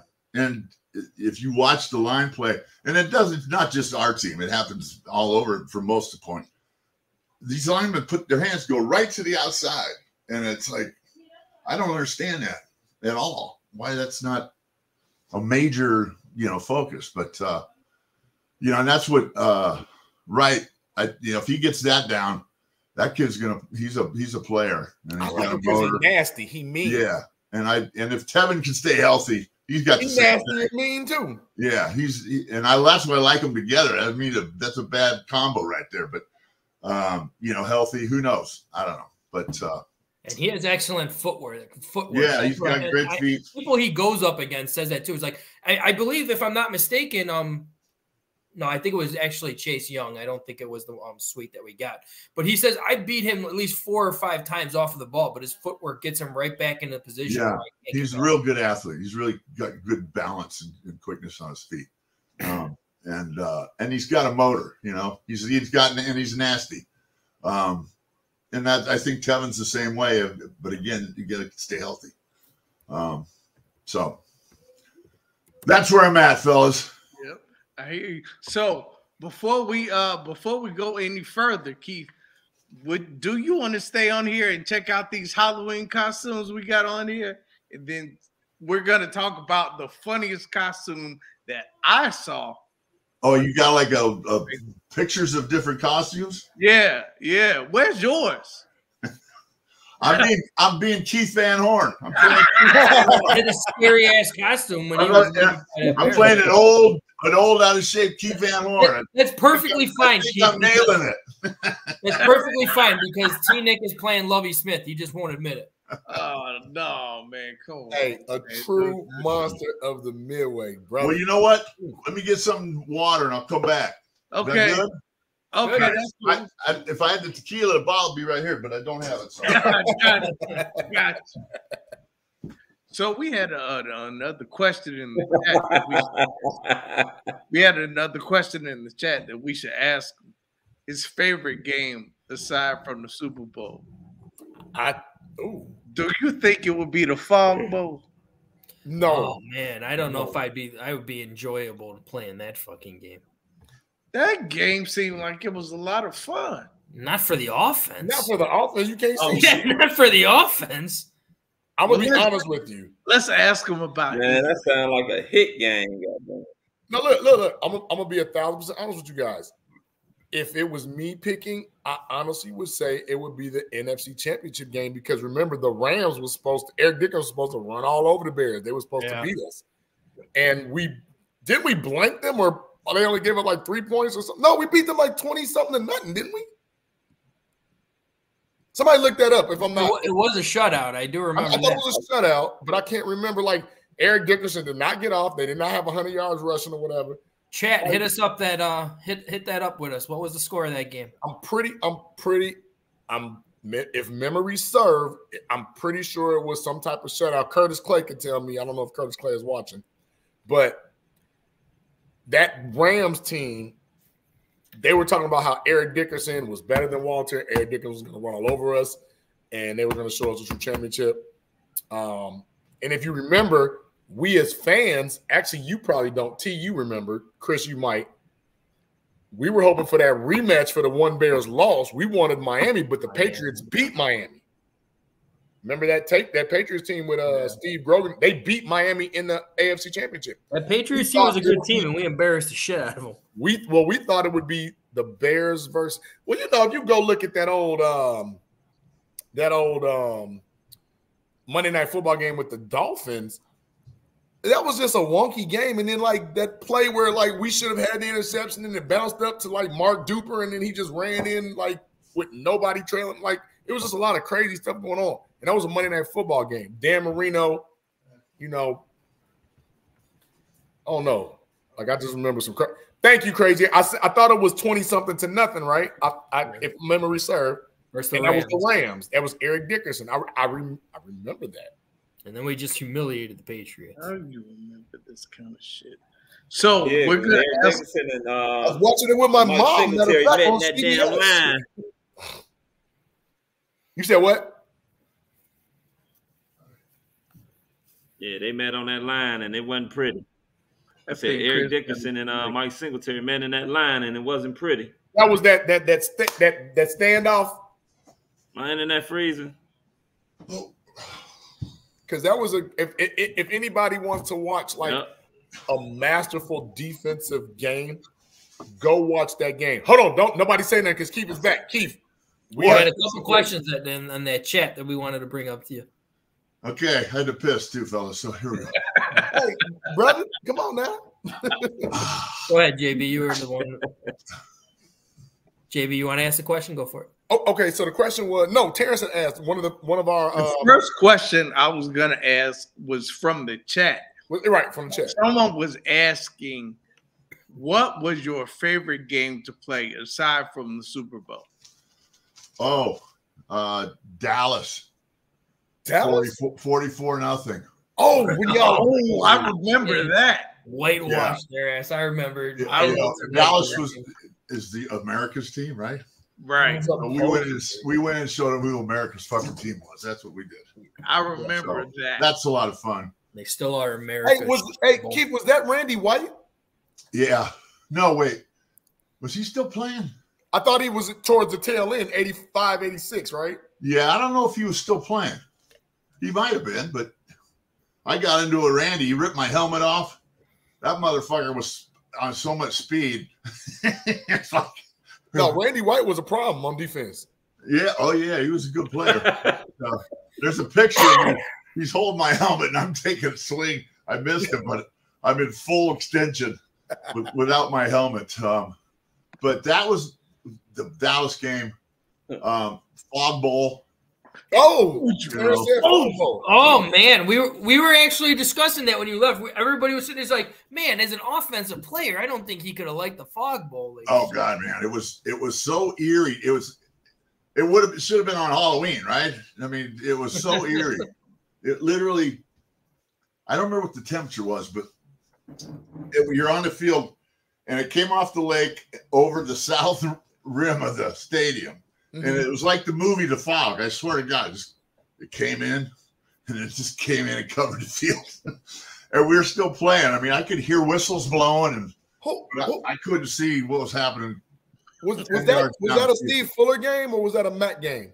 Oh, fuck, what was that? I think that was a Matt game. I think it was too. And that was a playoff. Was that the playoff game? Yeah, both Eagles. It's the Eagles, yeah. Yeah, so then, it was Buddy. Game. It was Buddy. I was playing against Reggie White. Oh, right. That was 86, right? Yeah. Was it 86? 86, 87 season, right? But it was literally, you'd hear stuff. Because Buddy was coaching, so that had to be the next year. Yeah, you couldn't see Randall it. Randall Cunningham. Yeah, and they would, they still use that as an excuse. Nah, that was 88. Was it? Easy. It was in 88. Mike Tomczak. Yep. Yeah, and Philly still uses that as their excuse when they didn't win. Because the fog came in. We had to play in the fog too. So anyway, that was a good one. Hey, Keith, this is the one that a couple of us talked about all week long going into the NFC Championship game. You all heard in the papers what Eric Dickerson was going to do and what their defense was going to do to us. Run the ball down their throat. And what did Eric have? He got his ass handed to him. They didn't even have 100 yards, if I'm not mistaken. It's like one of those games because you all Bullets put it up. I think you all gave up 10 points combined the whole playoff series or something like that. Well, the good thing about that too is their head coach John Robinson was my college coach. Oh, for real? And their offensive line coach was my line coach from college. So, and plus, one of my best friends from like when we were 2 years old, still talk to him to this day. He actually works for the Steelers. Mm-hmm. He was their strength conditioning coach on that year. So I had that connection. So that was fun. Hey, that's nice. On my end, for that. And shout out to Garrett, by the way, my buddy. He's fighting cancer right now. So hey, prayers up. Yeah, please do. So I lost my two best friends from childhood. One just died, and this guy's fighting for it. So hopefully he sticks around. Those are off the top of my head. There's more. I'm just off the top. We'd always like going to Tampa. Well, yeah, and a third of the stadium would be Chicago people. And that was creamsicle. Yes, yeah. They had that on the other day or a game. I saw that. Yes. Yeah. I said, "Oh, the old uniforms." It was a throwback. I like it. And we always had fun in Tampa. Let me just leave it at that. So. I bet I can guess. We'll leave it at that. Pause moment. We'll leave it at that. Hey, mind your business. Mind your business. Yeah. Hey, JB, did you have a couple questions you want to ask before we move on? Yeah, I just want like little silly stuff because, in my opinion, like I said, when you're ready or when we can go to the segment, excuse me, I want you just to know you all's take from the Super Bowl stuff because the linemen were kind of like in the back. Shout out. I think it was it Keith Ortego that was ringing on the bell type stuff. Like a lot of you all that we wanted to hear speak, y'all didn't sing or whatever. That's cool. But I was saying in that Super Bowl, I thought you all wanted a little payback against Miami because remember the AFC Championship game was the Dolphins versus the Patriots. Yeah. Well, we that Monday night was some bull. That was some bull. We love that. Yeah. Well. Monday night was some boy, and then they filmed the damn thing the next day. Shuffle. Yeah, well, that and defense they don't like talking about that either. But buddy, Jimbo Covert roomed with Marino at Pitt for 3 years or something. I don't know. And Jimbo, he even said this to Buddy. He said, "Buddy, you can't play the same defense. You can't have linebackers covering these receivers." He goes, because he gets rid of the ball so fast. He goes, you can't do that. And that's exactly what they did. They just, because I don't think anybody's come on. There's probably a few guys that come close about Marino's release time. I mean, that guy would just fucking get rid of it. And they just wouldn't change. And that's why at halftime, Buddy and Dick got into it because Dick was saying, you can't, he was pissed that Buddy wouldn't change. And Buddy wouldn't change, but I remember when the floodgate. Well, let me not call it floodgates, but I remember the play where I forgot the linebacker because I was like literally like 7, but I have like a photographic in Miami because somebody almost intercepted the ball, then it carried over to Mark Duper, and he like I think that wasn't it Fenwick? Was that Gary? Did go off Fenwick's hands? I know the play. I'm speaking of. I do know the play. You're right. And then I think we fumble a punt or they returned a punt, something that didn't help anything either. So, but that was a huge play, right? Because that like opened the floodgates because we were still close then. Then it just all failed. Yeah, that's true. That's true. And then Dicka got pissed at us at the end of the game. The game was done, but Walter didn't have 100 yards yet. No, wait a minute. Why he gonna get? That's on us too. The line. We didn't even have to have 100 yards yet. So McMahon just said, "Fuck," because Dick has thrown. He wants us to throw the ball. We were going to win. He can come back anyway. But so Jim says, "Now we're going to get Walter his 100 yards." So that's what we did. But remember that what? So in fairness, because I don't like to make excuses, but that wasn't Jim McMahon. That was a Steve Fuller game. Well, I could have swore Jim was in the huddle at the end then. What? Oh, maybe was it at the end? Yeah. Because I remember saying, "Yeah, fuck that. We're gonna get Walter his 100 yards." Because I remember that very. I remember clearly. watching it on Monday night with my mom, and I'm just like, "What are we watching here?" That's a sad asterisk in our. But you're right. We would have loved to have been able to play Miami. Because they wouldn't have beat us the second time. I can guarantee you that. Hell no. Look how they lost to the Patriots. There's no way. There's no way. And I get why these guys do it, but every time nobody goes undefeated, those old fuckers start smoking cigars, having their drinks about how, and I get why they do it. They should do it, but God, that rubs me the wrong way. I'll give them this because they're pioneers, but that 14-game season versus that 16, now versus that 17, that's 3 different animals. Yeah, it is. That is. Man, 16 was that's where I like it. Give me 16. Yeah. 17. They'll be 18 soon, I'm sure, at some point, right? Because we have 2 preseasons now or 3? We have 3, but it'll go to 2. It'll go to 2 and there'll be an extra game. But where's your evaluation then? What we just that goes back to exactly training camp, preseason.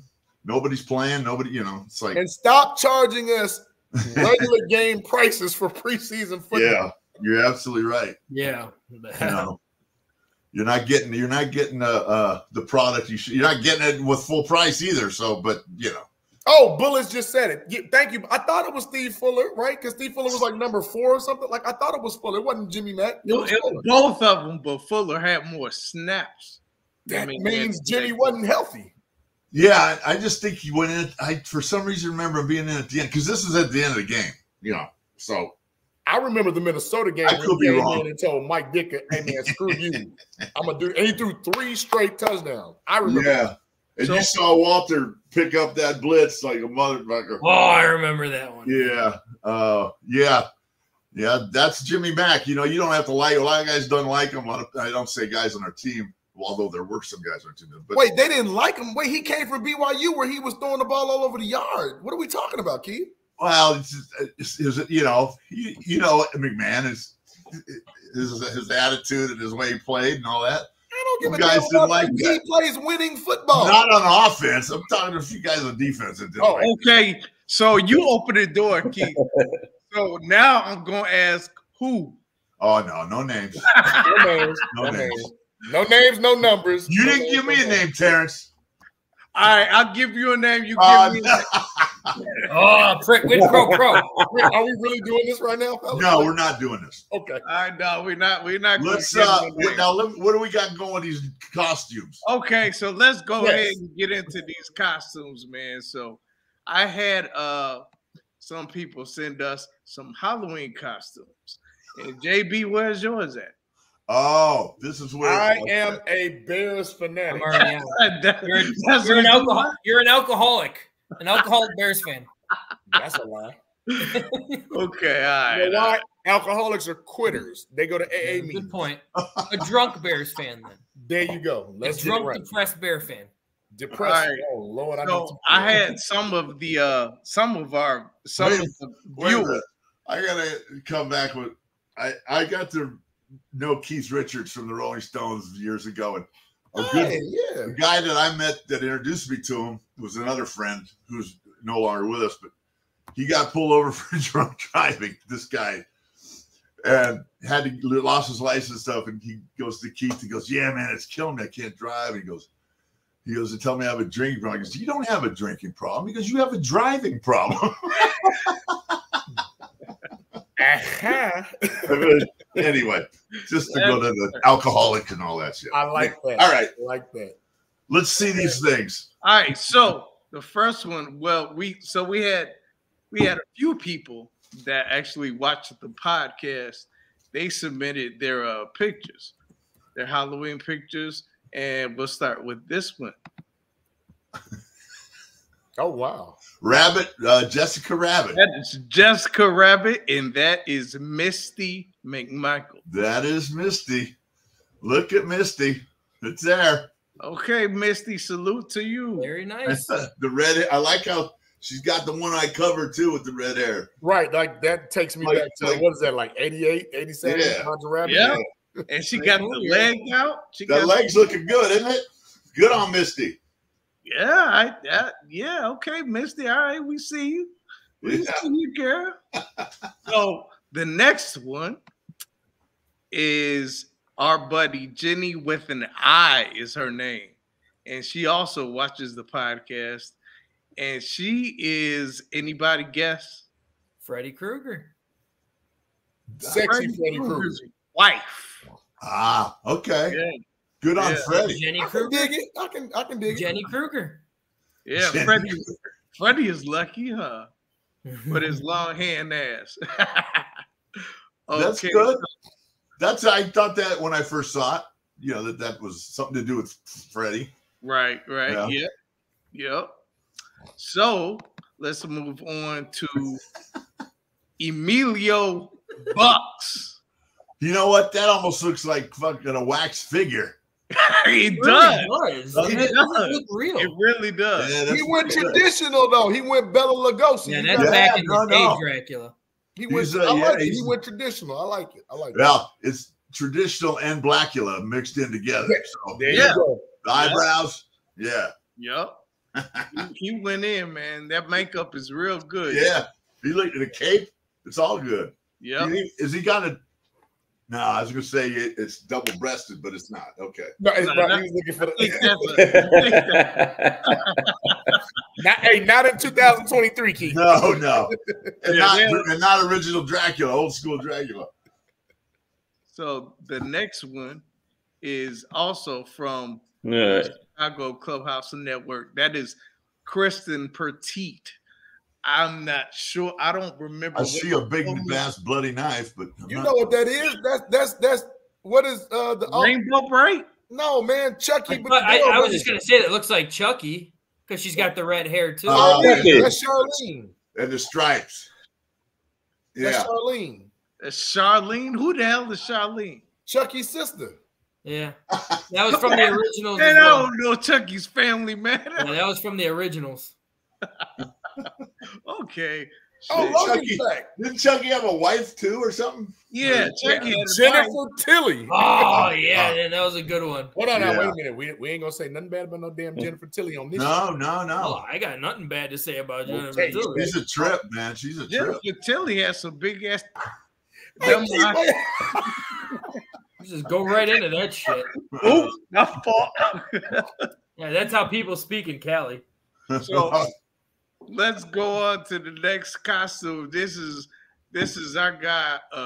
He is rarely in the chat. I think he's a lurker. A lurker. His name is Mac Bundy.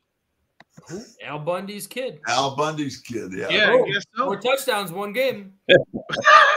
But he doesn't necessarily look. Talking about Bull Bundy. Well, is he?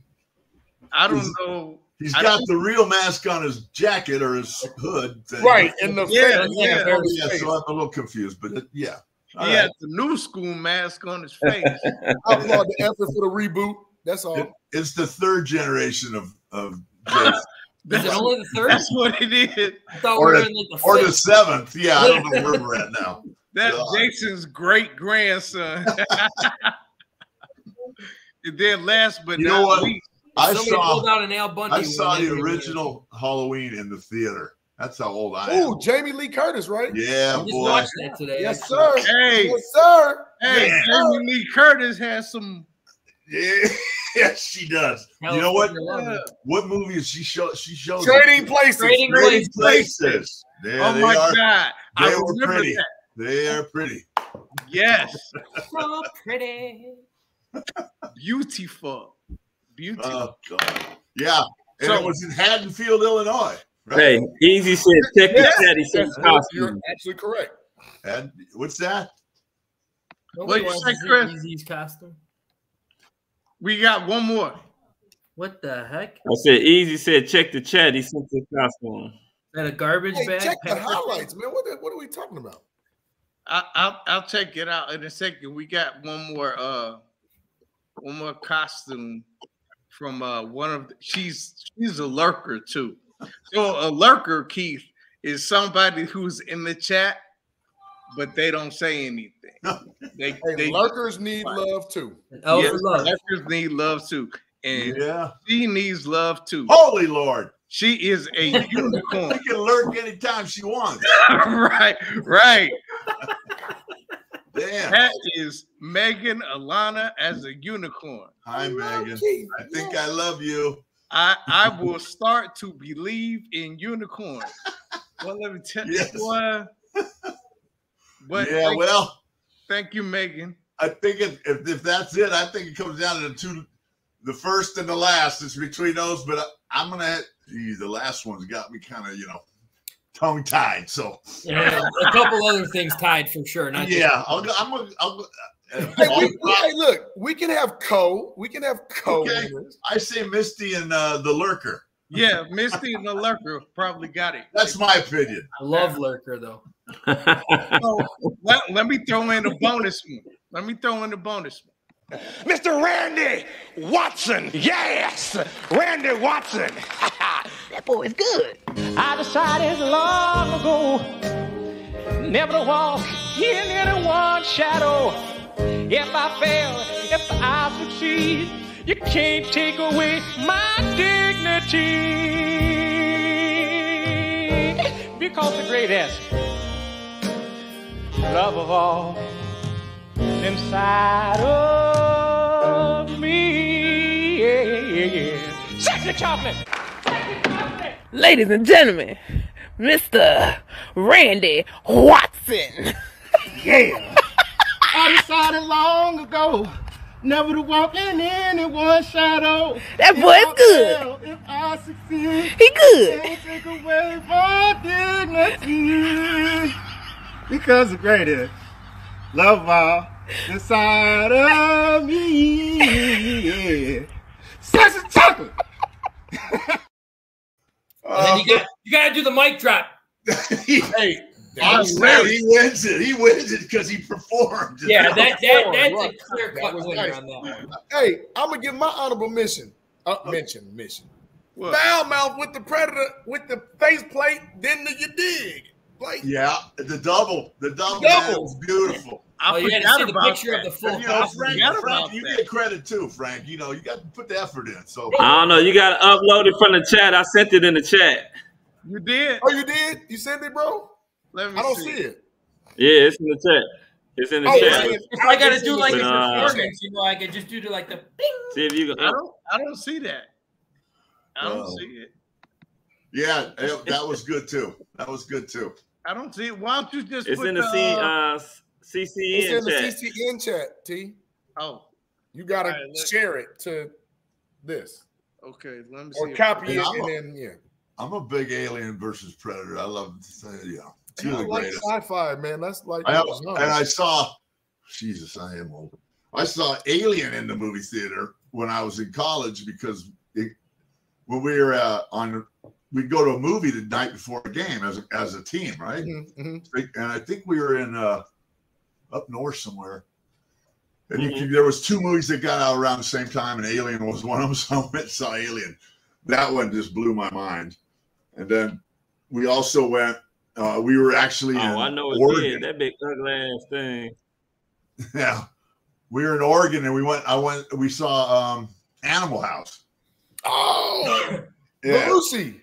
And then my fellow lineman, when who was it? It was Donald Sutherland, the professor. Yeah, and he's asking to get some pot from the kids and get them high. He yelled out, they go, Horne, the professor! Right in the fucking theater. My coach comes up and he goes, the professor, huh? That's good. I don't know. He's like, I don't know what he's talking about. Yeah. Anyway. Hey, fellas, I'm going to go. Thank you for your time and for having me on the show. I much appreciate it. We appreciate it, Keith. We had a lot of fun, man. We had a lot of fun too. Much. Like you've made dreams come true. Thank you. I've really enjoyed it. Thanks, Terrence. Thanks we'll have you on again soon, Keith. We'll talk offline. I'll tell you who said that. Yeah, all right, and then we'll share. All right, cool. All right, fellas. Thank you. Keith. Take it easy. Bye. All right, Keith. Oh yeah. Yeah, man. Great. Yeah. Keith, great guy. Man. Great guy, man. He's a lot of fun. And that conversation was amazing and definitely eye-opening. Yeah. Yeah. I mean, we all knew they were cheap fucks of an organization, but goddamn, dude, he just no holding back on that shit. Hey, Frank. Not at all. Hey, Frank. Yo. This is 2023. He got drafted in 81. Yeah, I know. And nothing's changed. This is just who they are. Yeah. Yeah, it don't matter You which don't McCaffrey have- you got. George Michael. George Michael. Freedom. Oh, nobody know that. So George Michael I'm trying to McCaffrey. It don't matter which one. Hey, how about we hit What some you of say? those highlights while we're I'm Yeah. hey, I'm gonna wait, Yeah, 'cause do I that. wanted to give I got you. You do your Keith thing, T. I'm gonna hit the highlights. Do that. I wanted to give Keith some All right, love. let's hit these depressing ass fucking highlights. Oh, we talking about the low lights. Oh yeah, pretty much the same thing. Hey, T-Nick, why you on twice? T-Nick, you're on twice, dude. What do you Yeah, got? I You got know. a very nice chin. I Very know. nice chin. I know. All right, here Hey, we go. man. Low key, I thought she was taking a piss. He drops a shot play downfield for Darnell Mooney. Brought it in with a flag. Was Mooney touched down by contact? He's still going. Now the whistle finally blows. Game is the back. Bagent pressured, can't get away. Better guy, better leader, captain, all those things. Fake to Roshan Johnson who throws to the running back out of the back. I'm not sure I'm good with this stuff or not. But here he is. And here's Roshan Johnson with a bring 7 to the line. 4 of them come. Bagent passes to the side. Michael attempt. 3rd and 3. They're bringing some extra pressure. Herbert almost threw an interception. A little bit later on here. It's 3rd and 6 for Bagent. Goes from the pocket. Nice throw to DJ Moore. Moore gets close to midfield. He's special too. Bagent looking deep. Going to take a shot downfield. Amos Jones fell down and couldn't hold on.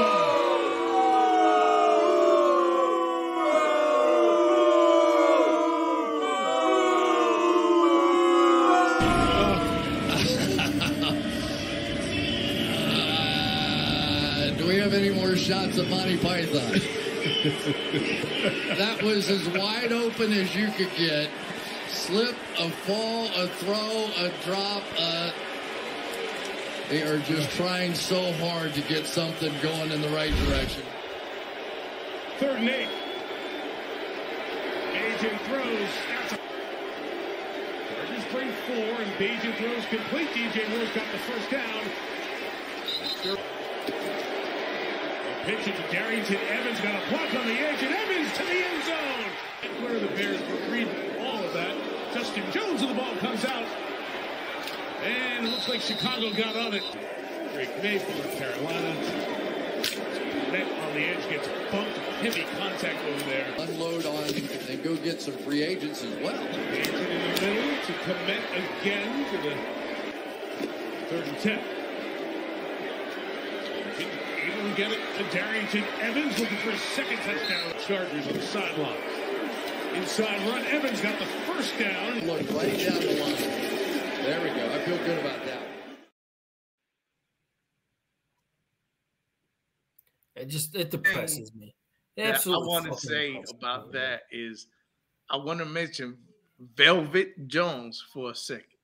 How do you drop a ball when you already on the ground? How the hell do you do that? It hits you right in the chest. Right in the bread basket. He dropped it. I guess that's a cue to say, how did it go? But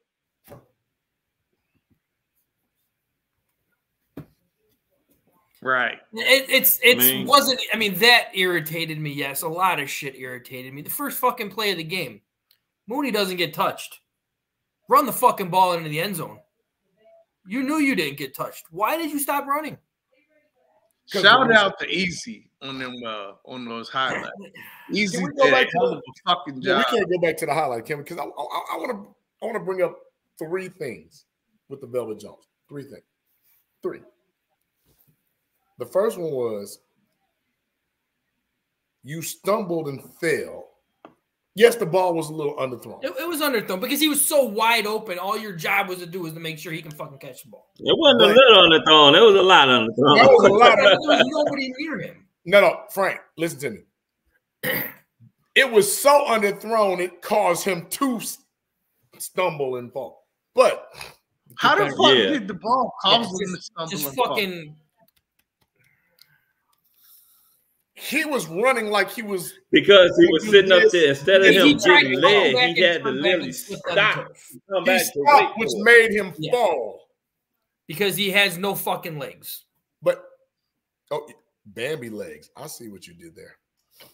But my thing is, like I said, it's 3 points. Fucking shot. It's 3 points to me. 1, throw a better ball. 2, even if you're on the ground, that you got to catch that. You got to secure it. And 3, if he was that wide open in man covers single high over the top, why not go back to it later on in the game? There's a lot of fucking questions on what our OC does and what he doesn't do. And I'm only saying that because clearly he was able to stretch the defense and get over the top of man with single high over the top covers, man zone. Look, they still scored a touchdown on that drive though, didn't they? Or was that okay? No. That was one thing I want to bring up too. Bagent did not have a good game. There's no question he did not. He made some good plays and everything like that. There were some good moments and everything, but that was dropped in the end zone. And didn't somebody else drop one that was like a 15, 20-yard game on the very next play? I thought, didn't Mooney drop one? Mooney dropped one. And then he still marched him down to score a touchdown. So kudos for that. But, like, fuck, dude. You even, like, flipping it back, 52, Lewis had an interception that he dropped. That was a key moment in the freaking game. That was right in his fucking game. Frank, remember, he ain't been playing. He was on they dropped him to the practice squad. He ain't been playing. Care. You're a millionaire. If the ball hits you in the fucking hands, you catch it.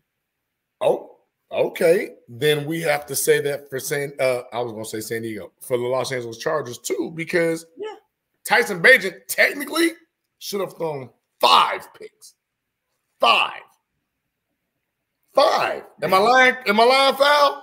You're not. I'm pretty sure you are right with the 5. I know one of them. I know one of them. Bro, I didn't even call you tonight because I knew we was gonna be up and we got to go to work Monday. I know one of them you're talking about. Like, and I'm not gonna say it still wasn't a good throw or anything like that too. But again, the guy fell and then tried waiting for the ball on his knees. When Bagent does not have Justin Fields' arm, you got to come back to that fucking ball. You got to come back. You got to break off and come back. You can't wait for that ball to come to you, and you're just sitting here waiting for it. Anybody freaking. Then I want to bring up a little bit of coaching, Foul. You think like I do. We played together. All that success, let me not say success. All that vibe that you had with Tyler Scott, he won? That could have been the guy this your guy, because the week before, all you did was keep Cole Kmet in for chipping and blocking purposes. And Cole Kmet, 10 targets, 10 receptions. I'm good with that. Your tight end can be your best friend. Ask Patrick Mahomes. That's not what we're saying. I want to talk about my tight end really quick, and I appreciate you giving him praise on that. I give him praise because guess what? He did not have a good game. He did not have a good game blocking. He missed a lot of fucking blocks. Tell the truth, he hasn't really had too many good games blocking recently. His blocking has been shitty recently, and that's one of the strengths that he does have. Last week he had a great game blocking. No, he didn't. Yeah, he did. No, he didn't. No, he blocked 80% of the time, and he didn't let up like anything. He went out into 2 routes, right? Yeah, there were maybe like 1 or 2 where he was a little slow on it, but still got it. Nah, but it was one where if he would have sat up there and held on to his man and continued to block his man, the running back would have been gone. He's gone. Like I said, I'm not saying he's going to be perfect in blocking. He's not going to be perfect, not at but all. I think that's more towards a play calling, fellas. I agree with you on that, JB. He can chip. He can. I said I think that's more geared towards a play calling because he can chip, leak out. He can chip, do a stick, do a nod. Like there's other routes that he can run. If you're chipping, knowing that you're getting rid of the ball, that's a lot different than keeping the tight end as an extra blocker for the full duration of the play. That's where I say I have a problem. Now, granted, we threw the ball 37 times, y'all, but we were behind. So we people were like, why did he abandon the running game? Because like after the second quarter, you're down 17-0. Yeah, when you're down 17-0 like that. In the second quarter, like you gotta make a break. And it flips over to the game before. Why they ran so much? Because they were up early. And they were able to run. But again, Frank, you're kind of furthering my point, because my point is this. Our offensive coordinator seems to be, one, a front runner. Only if his system is working. Two, adjustments that need to be made. Your very first play was a 41-yarder to Darnell Mooney, and then you have 3 other targets with him and can't connect. Now, one was on Mooney because he dropped it. Excuse me. Shout out to Bagent. Great pass. You know what I also saw? I saw Patrick Mahomes throw a touchdown to Sky Moore and he dropped it. It happened. But you know what it shouldn't happen? It shouldn't happen. 1, 2, 3, 4, 5. That's too much. Hey, Getsy, when we say you need to get it, this is what we're talking about. You put Tyson Bagent in a position where he had to throw more times in a catch-up sequence than when you were managing the game. That's a problem for me. Yeah, you're not right. 25 rush. Hey, bro, 25 rushes, 70 yards? What is that? Against a Chargers team where you needed to keep their offense off the field. Well, the thing that I found so amazing, well, I wouldn't say it was amazing. I felt that it was so – it really made no sense. You sit up there, you play the Raiders. Mm-hmm. You fucking had so many damn toss plays. I haven't seen the Bears toss the ball to the outside like that many motherfucking times. Since Matt then Forte. They did it in the fucking game. It worked. Every time, the 2 times they did it, it got shitload of yards. So what the fuck were you thinking, Gins? They did it 2 times this If I'm not mistaken, that was Roshan's longest run, wasn't it? Yep. He had like, I think Shit, he had like 13, got a damn touchdown. 10, 12 yards or something like that. Like it was a first down for sure. Yeah. So I'm like, why is it that you sit up there, you call some good plays, then here we go. I swear, this motherfucker with screens and jet sweeps. Goddamn. I'm tired of the fucking screens. I'm tired of the fucking jet sweeps. The shit getting old. At least if you didn't do the tosses that was effective last week. You sit up there, you got behind, then your head coach, he sits up there and decides to wait till you get down like damn near 24 fucking points before you want to start blitzing. Now he did one blitz the whole first fucking half. The defense is getting stops. The defense is getting stops now all of a sudden. When they damn near went perfect in the first half. Like this coaching staff I have gone and sit up there, like I tell everybody. I want to give them a shot. I give them a chance. This coaching staff showing that it is an inept coaching staff. They do not have what it sit up there and it takes to be successful. This offensive coordinator, I know everybody talking about this Bagent versus Fields bullshit. You know, it's not no competition. Fields is the better quarterback. It's just that simple. Now, Bagent may be able to get the ball out quicker, but Fields is the better quarterback. This coordinator is going to have whatever quarterback that you have back there, he is going to fuck them up. Because his play calling fucking sucks. It just fucking sucks. I just don't get how it changes so much. Like, you have success doing something, but then you don't do it the following week. Like, I just like how you brought up the tosses. That worked so freaking well against the Raiders. And the Raiders don't have a bad front four. So, but it worked. But you literally ran 2 tosses all of this fucking game. Did you see the one? Were 10 plus yards. What was the one play that he did? Come on, because we right here. Come on. Wait, which one are you talking about? The play where he sits up there, I think he handed it off to the running back or somebody, and Bagent goes out on a route. I said, wow. Oh, yeah. What the fuck was it? Yeah. And Mac is guarding. I said, that's some shit. If you're going to do that play, you do that shit with Justin Fields, a guy that can beat the fucking guy. Right? Right. It was like a reverse Philly special. And that was straight out of a Matt Nagy playbook, and Mac knew exactly what was freaking happening. He gave it. You know who he did? He gave it to Darnell Mooney. That's what it was. Yeah, he Darnell gave it to Mooney. Was Mooney went out for the pass. But he was smart enough to sit up there and see that he had him covered, so he ran with the ball. Right, and that's what I'm saying. That's like a Philly special type deal. But again, hey, Luke Getsy, why are you getting cute with a quarterback that you know? Everybody can say this: 21 or 29 for 162 on the tutty. Everybody in this world can give you 5 different perspectives on that. Oh, he played well. Oh, he played great. Oh, he played okay. Oh, he was managing the game. Oh, this.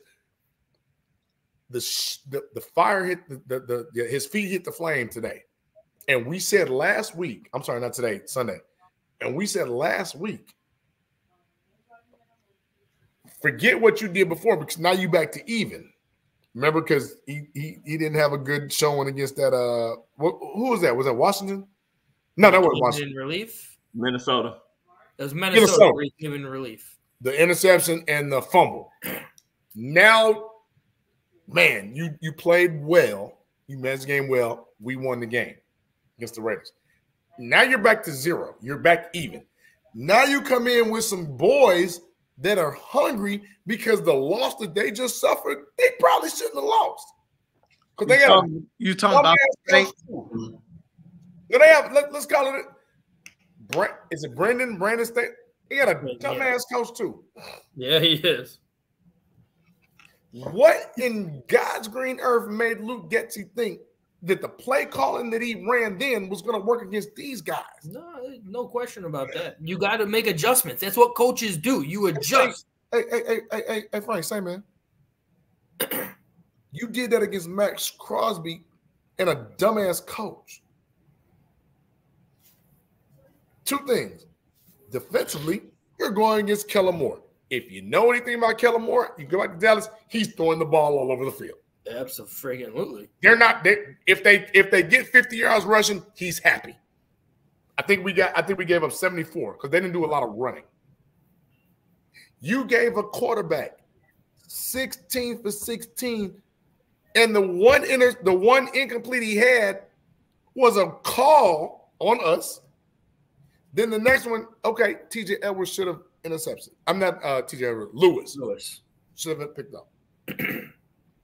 So he starts over, and then you look at us like, damn, this month, hey, Justin Herbert is 20 or 21? Where's the pressure? Clean jersey, clean pocket, no pressures, no hurry. What are we doing? 0 blitzes. No, he blitzed. What was that, third quarter foul? Like he started. The third quarter is when he finally started doing it, and it started working. This guy has a broken thumb on his hand, and you are just going to drop 4 back? It's pinky or something. Pinky, right? It's on the left, but it's on the left hand. Oh, yeah, it was off his throwing hand. I know that. But still, it's going to be irritating when you're trying to take snaps and hold the ball and everything like that. It's going to be irritating. But you need to hit the guy. Hit the freaking guy. Touch him. Let's do this, man. Instead of beating a dead horse. Oh, it ain't dead yet. Let's give predictions on the Saints game. We ain't even. I don't want to talk about the Chargers game no more. I'll let y'all do it because I got a flight to catch tomorrow. I don't want to. Oh, they're going to New Orleans now. Marty, I canceled that shit. Is that why you constantly keep looking out the fucking window like Jason or somebody about to come get your ass? You are looking out that window a lot, man. So, I mean, if you all want to keep talking about the Chargers, y'all have at it. I'm done talking. There's really not that much more to talk about. We can do some predictions. Here's some predictions. Has Fields been ruled out? Like, has he been officially ruled out? Okay, he was ruled out again. He's ruled out, but then they say he was upgraded from out to questionable.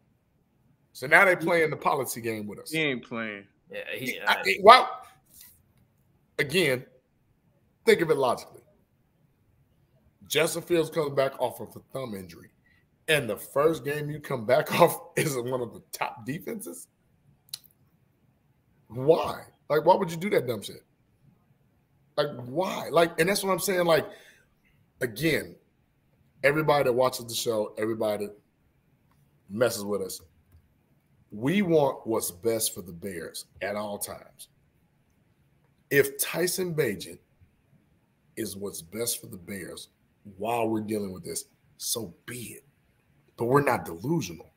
No. So right now, Cam Hayward and them boys is coming in town. I'm sorry, we're going to their town, and it's not coming here.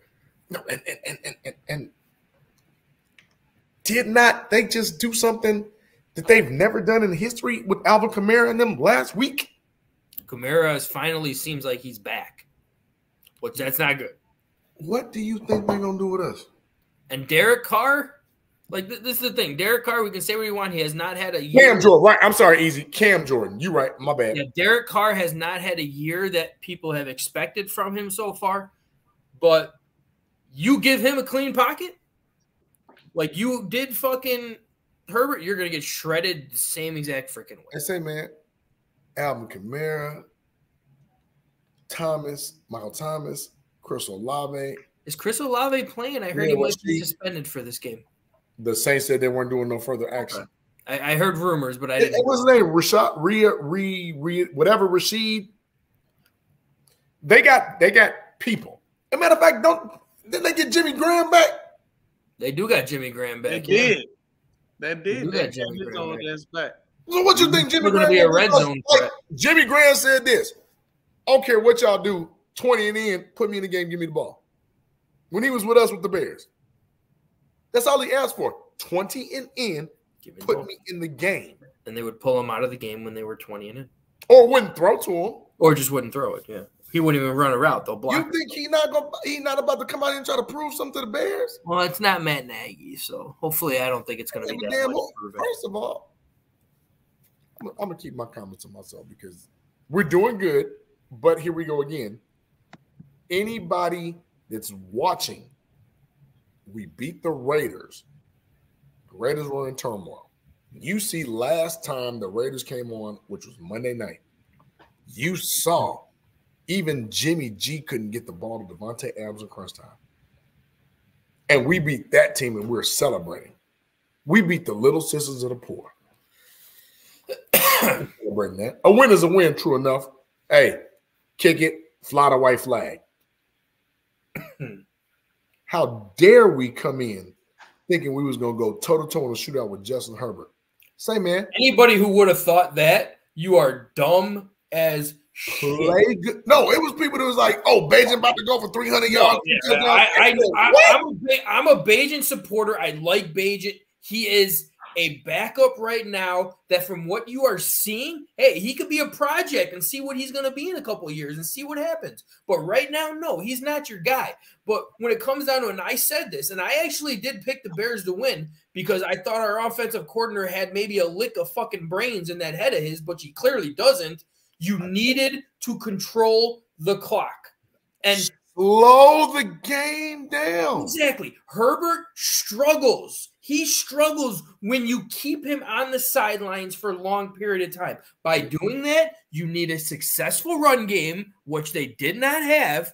And then most of all, your first two drives, you had over 55 yards of freaking penalties. And then all of a sudden, you're down 17-0. Hey, guess what, Frank? That kind of scraps that hits principle, don't it? Oh, fuck the hits principle at this point. Like, there is no fucking hits principle. Put an S in front of it. Matter of fact, we're going to do it like this. Hold on. Crazy Ace. Bagent. Damn. Bagent was going to go off. We all wanted him to play well, of course. We want him to win. Herbert, when pushed out the pocket and pressured, his accuracy dropped. You're right, but guess what? I can't wait to do that in the third quarter. Yeah. But at the same time, and I'm when you're down 17-0. It wasn't the first drive of the game. I think it was the second play. The first drop back he actually did. Whitehair got bulldozed the fuck over, and he couldn't even get to his second step before he was hit and taken down. Like I said it, the Raiders do not have a joke of a front four because they do have Crosby. But if you're going to compare this front four to that front four, I mean, come on. And I don't know, was that Whitehair or was that Lucas Patrick who got bulldozed over? Regardless, whoever it was got bulldozed over. Here. The start of that game killed the game, and I knew it was over first. I mean, it's just this They're simple. like they switched because Whitehair start, and then here the offensive coordinator's got to do something. Patrick came in, right?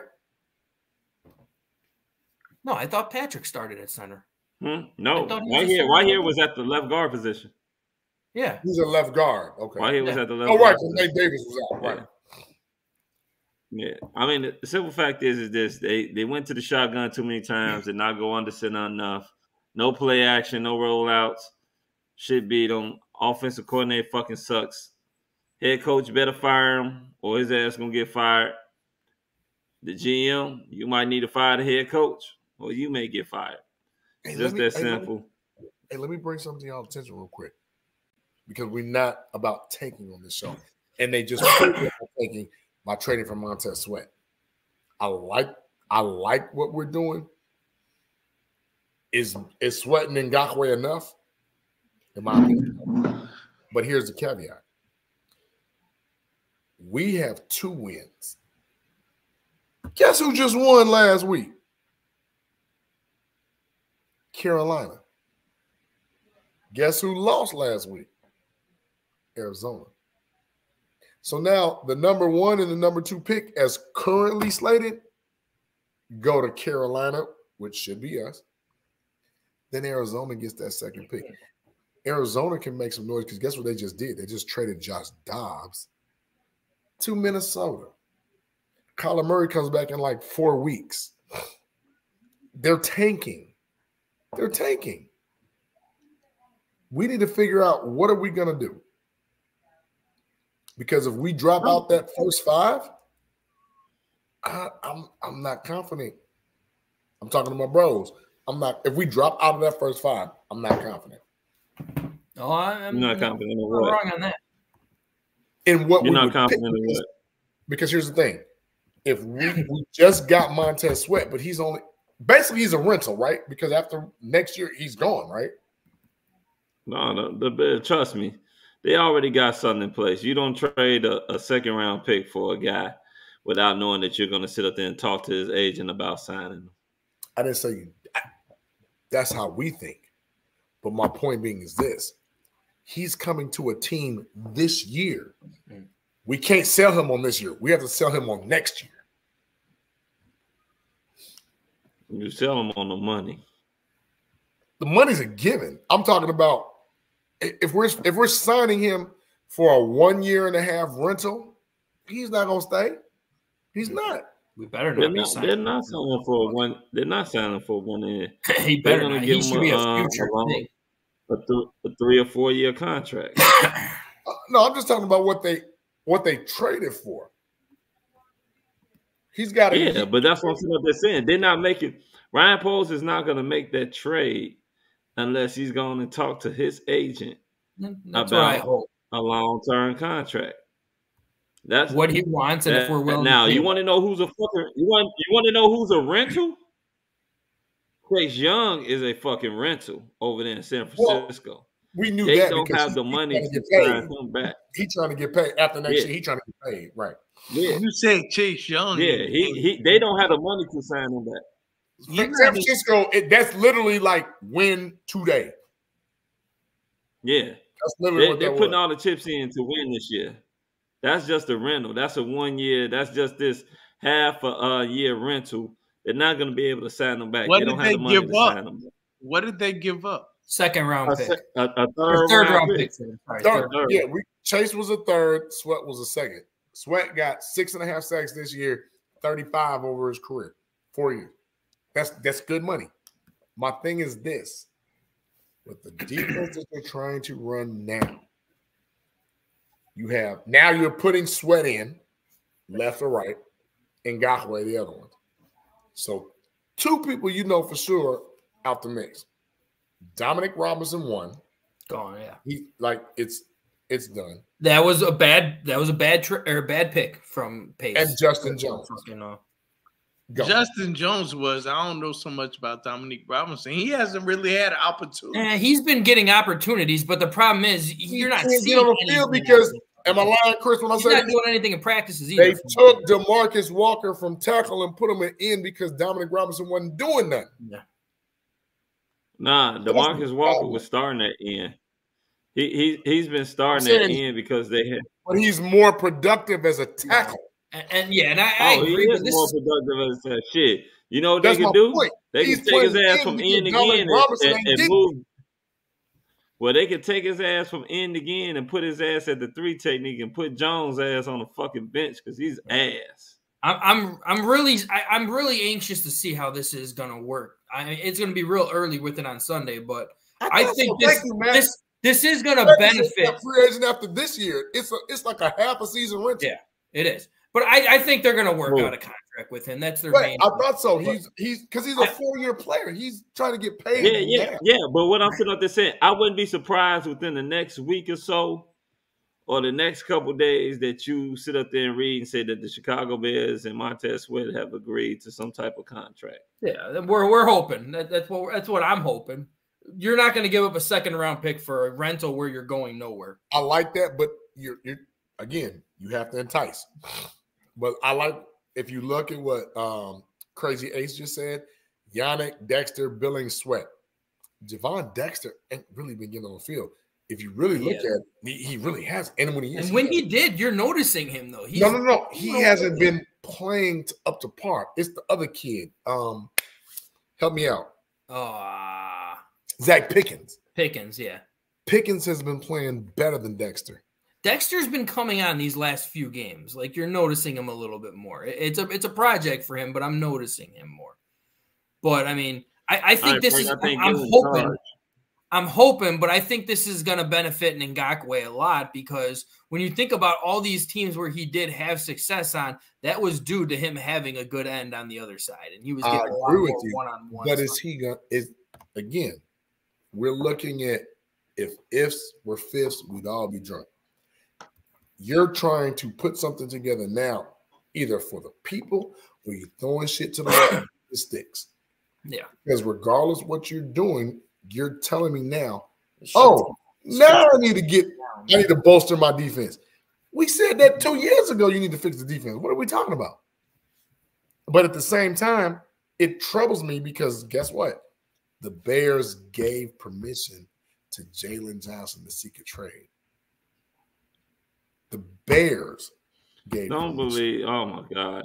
Y'all really do be drinking the fucking Kool-Aid sometimes. That was a great move. I believe it because that's true. Great just move. like in the NBA.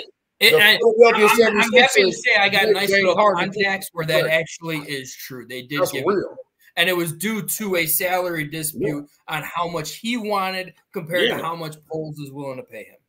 Exactly. So he and said, that was a great move by Poles. Try.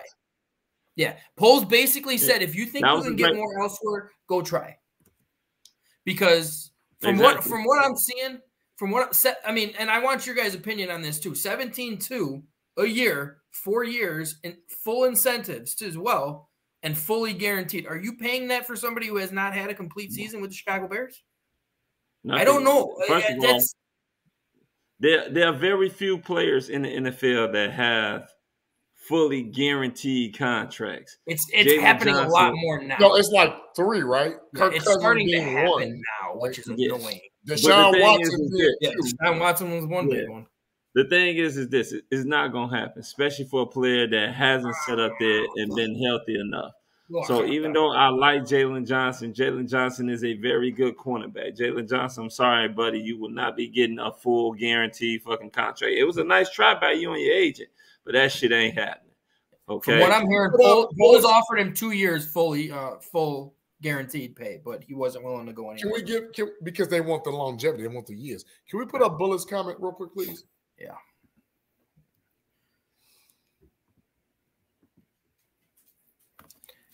We change coaches next year, or possibly GMs. What happens to all these drafted and signed players currently on the roster? Turnover is an MFer.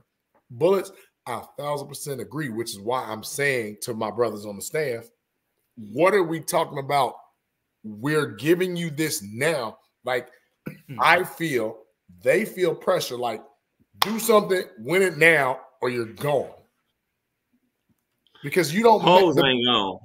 I'll tell you that. The coaching staff may be gone. Poles ain't going nowhere. I don't agree with. I'm sorry. I agree with you on Poles. The staff myself. Hey, look. Getsy by. I truly feel that is a staff. but Let me tell you something. Right now, Arizona got the first pick. Carolina got the second pick. We got the third pick, fourth pick, whatever. My concern is this.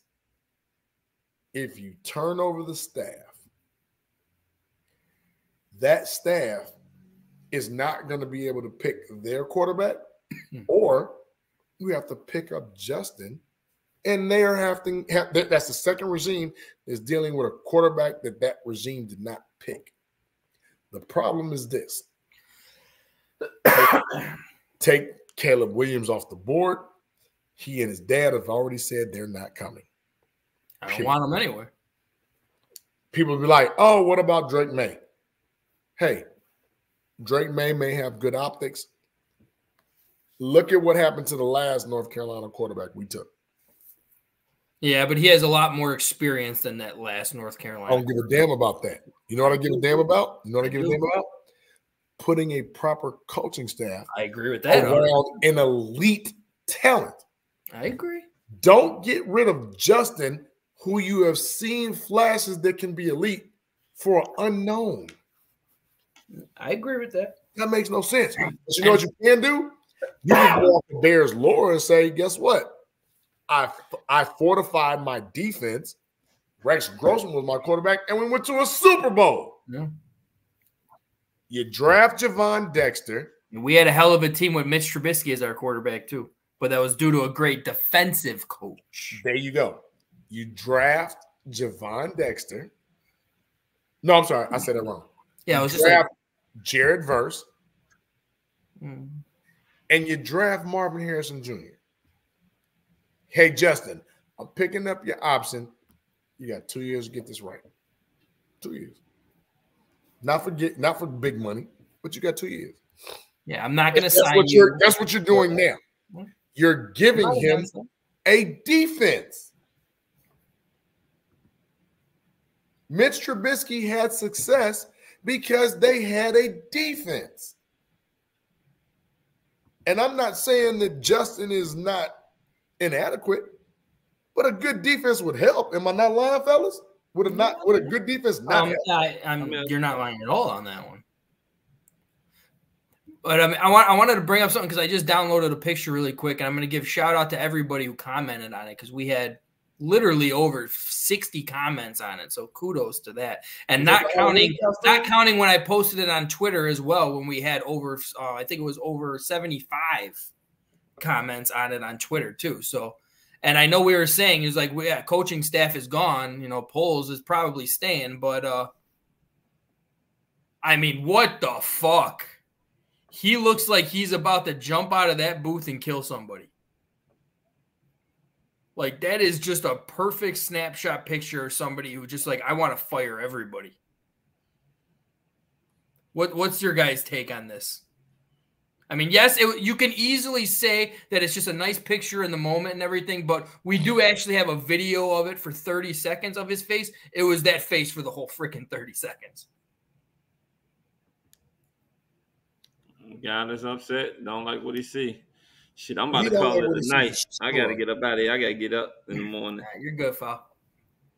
We'll call at you, fellas. All right, take care. Yes, sir. Hey, Frank, I'm going to say this. I don't know where T went. I know Fal got to go off. You got to catch a flight. T did? Yeah. The first step the Bears need to take is allow Ryan Poles and Kevin Warren to do. No, wait, go back. Go back. Going back up? Oh, I thought you were just talking, not reading. No, I'm reading it. To do his job by hiring a competent and experienced coach. I agree 100% with Bullets. Hey, Bullets, you're 1,000% correct. My problem initially was, why did you allow Ryan Poles, even if he didn't pick Eberflus, they were married together because of their agency. Mm-hmm. Why would anybody with any inch of sense think that they could draft based upon need, but yet give a coaching staff that's all rookies in the net? Yeah, I agree with that. If I'm drafting I wanted to put the video up there, but unfortunately I didn't have time to upload it on here. Ooh, so I wish we could. I wish we could have. I wish we could have. Yeah. Because I'm tired. Like Keith said, the perpetual. We on a hamster wheel, y'all. We on a hamster wheel of Bears. Just Bears decisions. Period. My concern is this. We're all up in arms right now. Like, we traded for Montez Sweat. Like, oh, shit, we got Montez Sweat. What is that going to do to improve the team long term?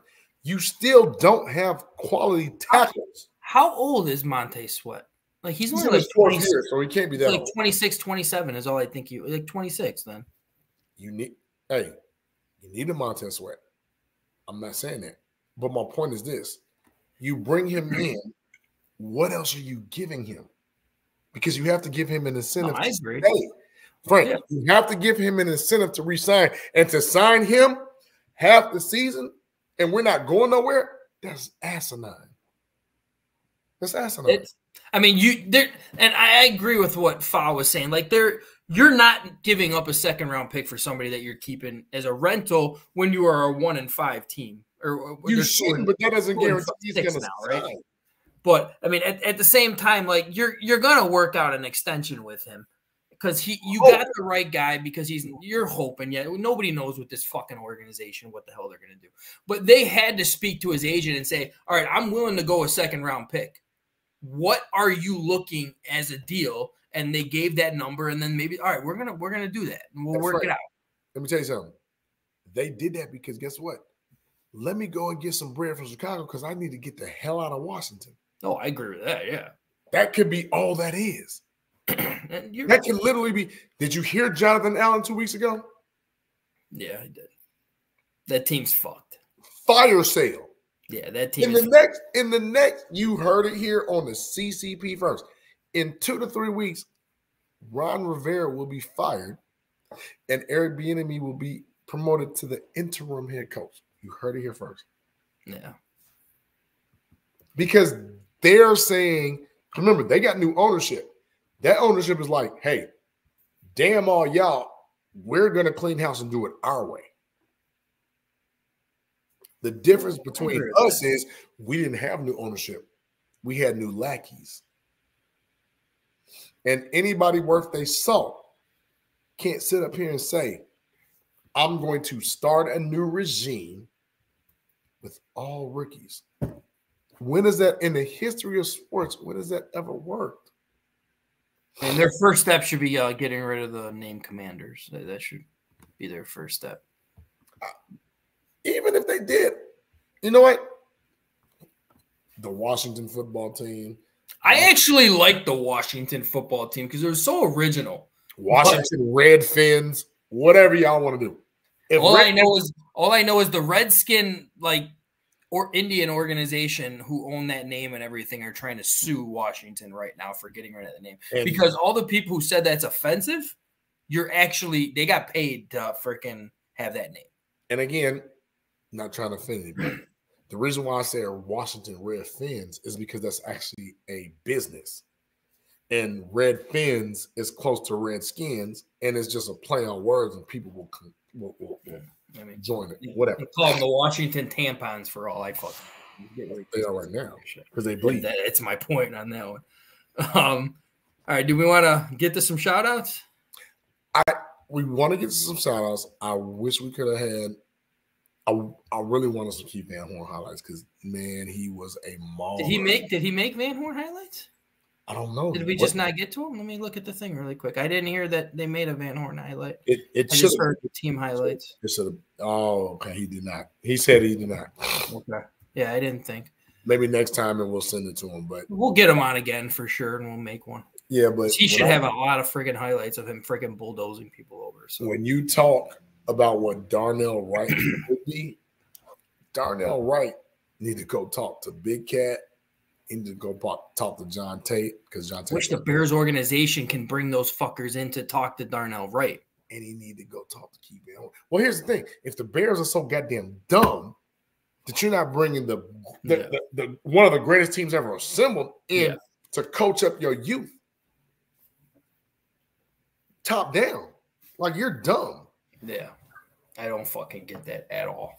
And we're going to keep losing until we get rid of those on high that are making decisions for the actual people that are playing the game.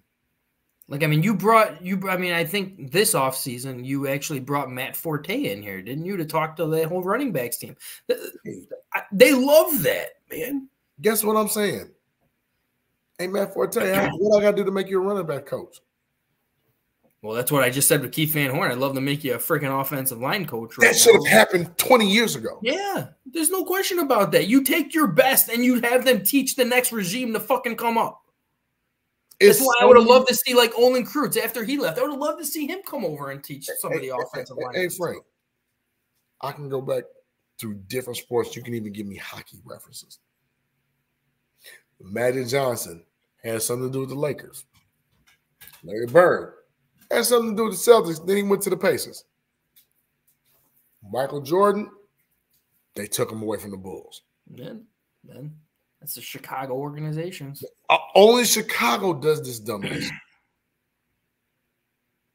And it's getting to the point now where we have this current team with some plug and play could be a lot better if we have better coaching.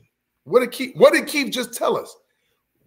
On the offensive line alone, why are you teaching this instead of this? And punch. He said that a 13-year veteran that has a Super Bowl ring and should have been a perennial Pro Bowler, because guess what? People don't know this. When Keith Van Horne was doing what he was doing at right tackle, and there was a lot of other right tackles doing the same thing. Yep. That's 100% right on that one. Jimbo Culver just spoiled us. Jay Hilgenberg just spoiled us. Boyce and Thayer, I urge everybody to go look at some highlights. They didn't give a goddamn. You in front of me, you're about to lose. Hey, my shoulder hurt. I don't care. I got another one. Right? You don't say that anymore. That's what I'm saying. These guys were different. Their coaches were different. You know what we coaching now? And how can I get my Instagram likes up? And get this hitch principle. Eberflus has to go. The whole coaching staff. See, I kind of like the special teams coach. I'm not gonna lie. I mean, sometimes if you bring in a new regime, they're going to be like, "Hey, keep the special teams coach." I mean, whatever. I just need an OC. Delvin Jones, dude. I should have got. I didn't have time to actually put this on, but for everybody who watches the after show and everything like that, Alex Brown said he's like, Velus Jones should not have a fucking job tomorrow. Oh, he said that? Yeah, he straight up said he should not have a job tomorrow. Like, we've been saying that since last year, right, Frank? Thank you. It's unreal. And Ryan Poles, you got to eat that one. Yeah, he does. And we're not even talking about the drop touchdown. How do you get that penalty on the punt return and the man fair caught it, and yet here your dumb ass come and still run it?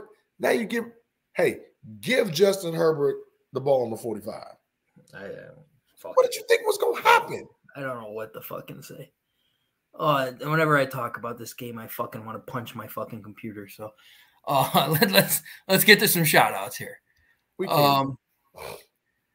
You want me to start it off since you got the long violin one? So I'll start it off. Well, if you want to, because I'm going to the top, but we had a lot of tweets. We had a lot of tweets, which is cool.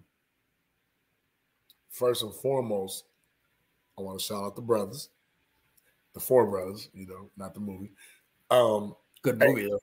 How awesome was Keith Van Horne, man? That was a great guest. As we always have. We always seem to pull in some great freaking guests who just speak the truth, man. And that's what we do on here, speaking the truth. The truth of what he could tell us, right? On air, off air. But just to have, let me put things in perspective. The last time we were great, truly great, that man was great. That man helped us be great. Look at it, the right tackle position. You don't run Walter right, Walter left, Walter up the center. Unless your 5 linemen are solidified. Yep. I was gonna say gangster guys. Gangsters actually sound more badass. So Because remember, that was called the Blues Brothers, the Black and Blues Brothers. If you remember the poster, they were called the Black and Blues Brothers. The linebacking crew, I think with a lineman or two, was called the Junkyard Dogs. And the whole solidifying team was called the Monsters of the Midway. I ain't seen no Monsters in the Midway with Julius Jones or Justin Jones as your 3 technique. I ain't seen no monster. I ain't seen no monster at all. That's BS. So give that man his flowers while he's here. Hell, he already told you, if they try to come give me a job, I'm not taking it. But you know what? It's sad. Darnell Wright needs to go spend some time with Keith Van Horne. Who is it? Like Olin Kreutz, I know he spent time with Mustafa, and wasn't it one other person he spent time with? Who was that? Was that Braxton Jones? I don't want to say yes because I'm could be Frank. I'm not maybe sure. Love Olin and I want him on here, but maybe we shouldn't figure. Well, but here's the thing. Why wouldn't you want an Olin Kreutz in your locker room? Absolutely, you want an Olin Kreutz in your locker room. Like that's literally like telling Troy Polamalu or Ed Reed, I don't want you to talk to my safeties. What? Like, do you realize some reason the people became safeties is because of those? Yeah. Like that's where I say I have the problem, and if that is an inherent problem from the Bears, which means above Kevin Warren, there's nothing we can do about that. But all I know is this: the last time we were great versus the last time we were relevant, none of those people are affiliated with this Bears team. Last time we were great, 85 Super Bowl championship. Last time we were relevant, Lovie Smith and them guys. Mm-hmm. And they had the locker room, and they had the personalities, they had the people all around you, and we just don't have that right now. And we don't even allow those people to come and be infectious. No, it makes no sense. I know. So we're not going to be the dead horse. But, hey, I'm about to play my violin. All right, go for it. Crazy Ace. He was talking before the even show came on. Love that guy. Easy. Check out Easy on Easy Does It. Actually, yeah, there's Easy right there. These aren't the Bears. They are cosplayers and cosplayers. This guy. You know what? On Halloween, I'll allow that. Yeah, right. I'll allow it. Crazy Ace, I know is one. Ramon Acevedo is the same person. Thank you. Ace on YouTube with the hearts. Thank you, love. Yes, sir. Shane Taub, thank you for checking in. We appreciate the love. Ant Walker. Oh, my God, Ant Walker came back. Bear down. Ant Walker, thank you for coming in, chiming in. Ant Walker had a lot to say. Ant Walker, hey, he was okay. We need to see some consistency from everyone. He's a DTQB. Ant Walker came in with that love. Velvet Jones' hands are effing slippery. You're right. Ant Walker, when you write, you're right. When you write, you're right. Right. Samuel F. Blackwell, more affectionately known as Black Sam. Thank you for chiming in. I appreciate it. I feel like I'm losing my voice, but I apologize, y'all. Sounds like it's going away. I was yelling at some kids earlier. You know, I got a real job. That's Halloween for you. Yeah, well. Hey, Lorenzo Clemens, our resident Big Ten ref. Thank you for chiming in. He's in NOLA right now. Hey, give me some pictures of some beignets and some etouffee, and I thank you. Ant Stewart, who you can catch on the midweek review with Ant Stewart, Coach Chef, Sugar and Vodka. Catch that on Thursdays on the CCP network.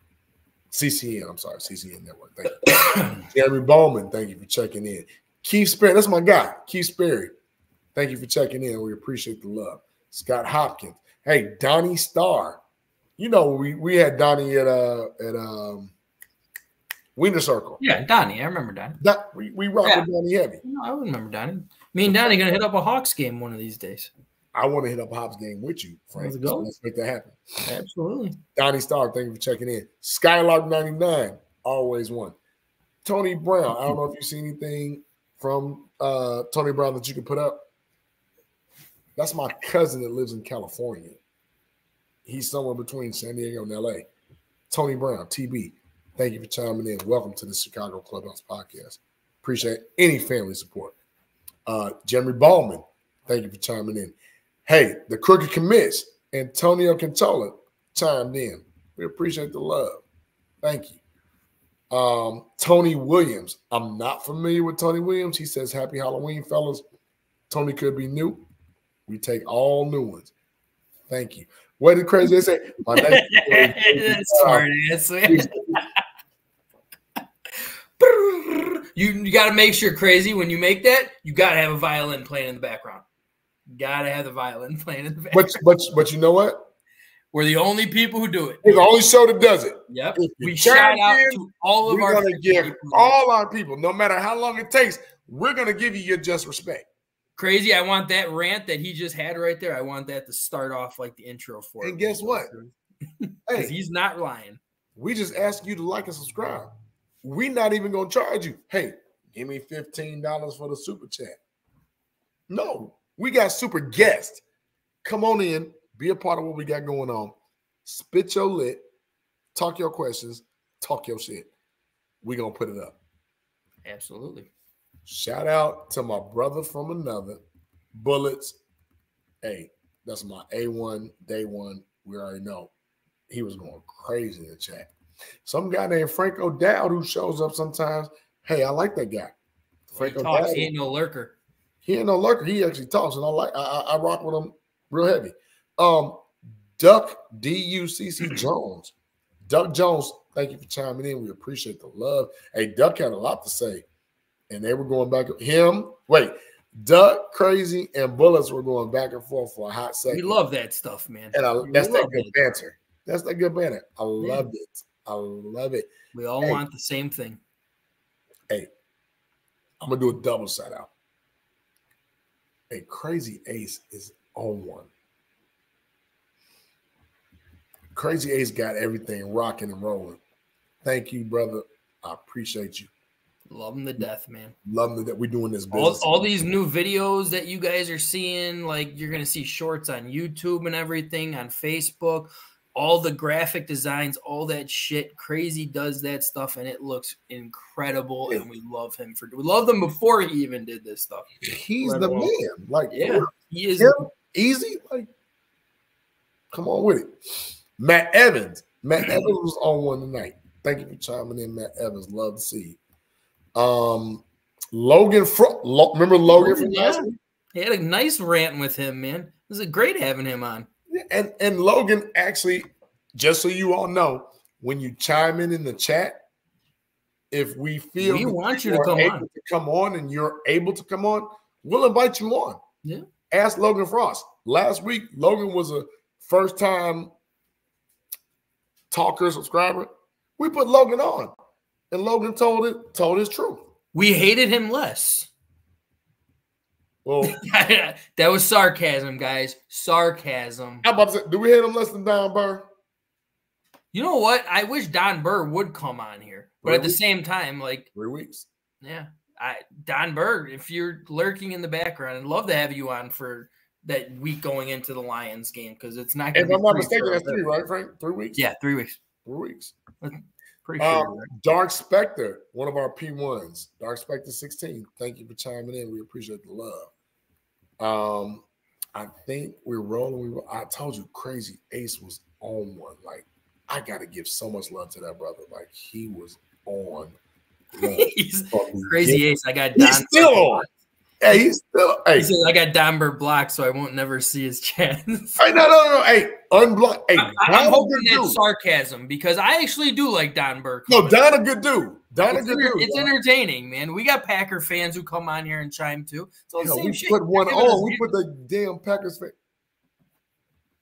Hey, I gotta pause. My mother's still watching.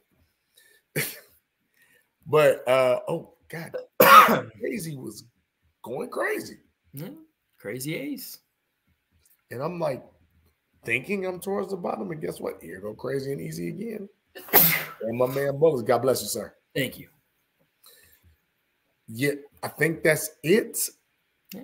Other than your P1. Yep. I'm all the way to the end. Again, Crazy Ace, Bullets, Easy. Love y'all. Like, I'm reading what y'all want. Hey, Easy said, Don Burns, the GOAT troll. That's freaking hilarious. Easy, we're going to talk offline. That's hilarious. Thank you for that, though. It made me feel good. I'm going to get yelled at from the wife for going to be so late. You know what? We apologize. Hell, but when you have Keith Van Horne on, part of that 85 Bears Super Bowl team, you extend your shit. Hey, you don't rush him. If he wants to talk for 1 hour, hour and a half, 2-3 hours, it seems to happen with a lot of our guests. They enjoy being on here and they stay on here a lot longer than they wanted to. Hey, baby, because this is CCP. Like, what we talking about? We have no restrictions. You come on here and just be you, man. Just be you. And they love that because guess what? There's a lot of times where they can't speak their truths on certain media outlets. Yeah, we won't say their names. No, I'm going to tell you their names. To hell with Mickey Mouse. True that. And if you all know who I'm talking about. They know who you're talking about. It is what it is. But in all seriousness, that's my rant. I got everybody that was in. Shout out to my last two. Shout out to SB, one of our P1s, always paying attention and watching. Never really says too much, but always tells me on the show, lets me know, hey, I'm watching. Shout out to SB. And shout out to Miss Sandra, who the group affectionately knows. The podcast mom. That's the podcast mom. It's also my mom. And another shout out, because if I say we only got 1 or 2 or maybe 3 people watching, it's my mom, it's SB, and it's Amber Edinger and the Edinger family who couldn't be with us tonight.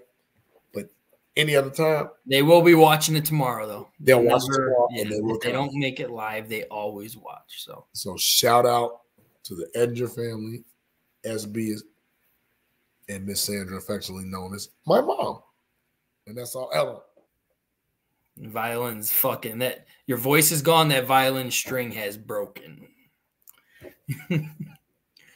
All right, I'll make mine quick shout outs here. I'm gonna give just a couple sentimental type shout outs. I want to congratulate my cousin who just found out yesterday that she beat cancer.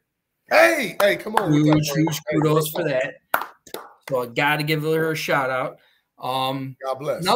Another sad shout out on this one. I don't know if anybody in the hockey news heard this. A former Pittsburgh Penguins player a few days ago died on the ice by getting his throat slit. I saw you posted that, right?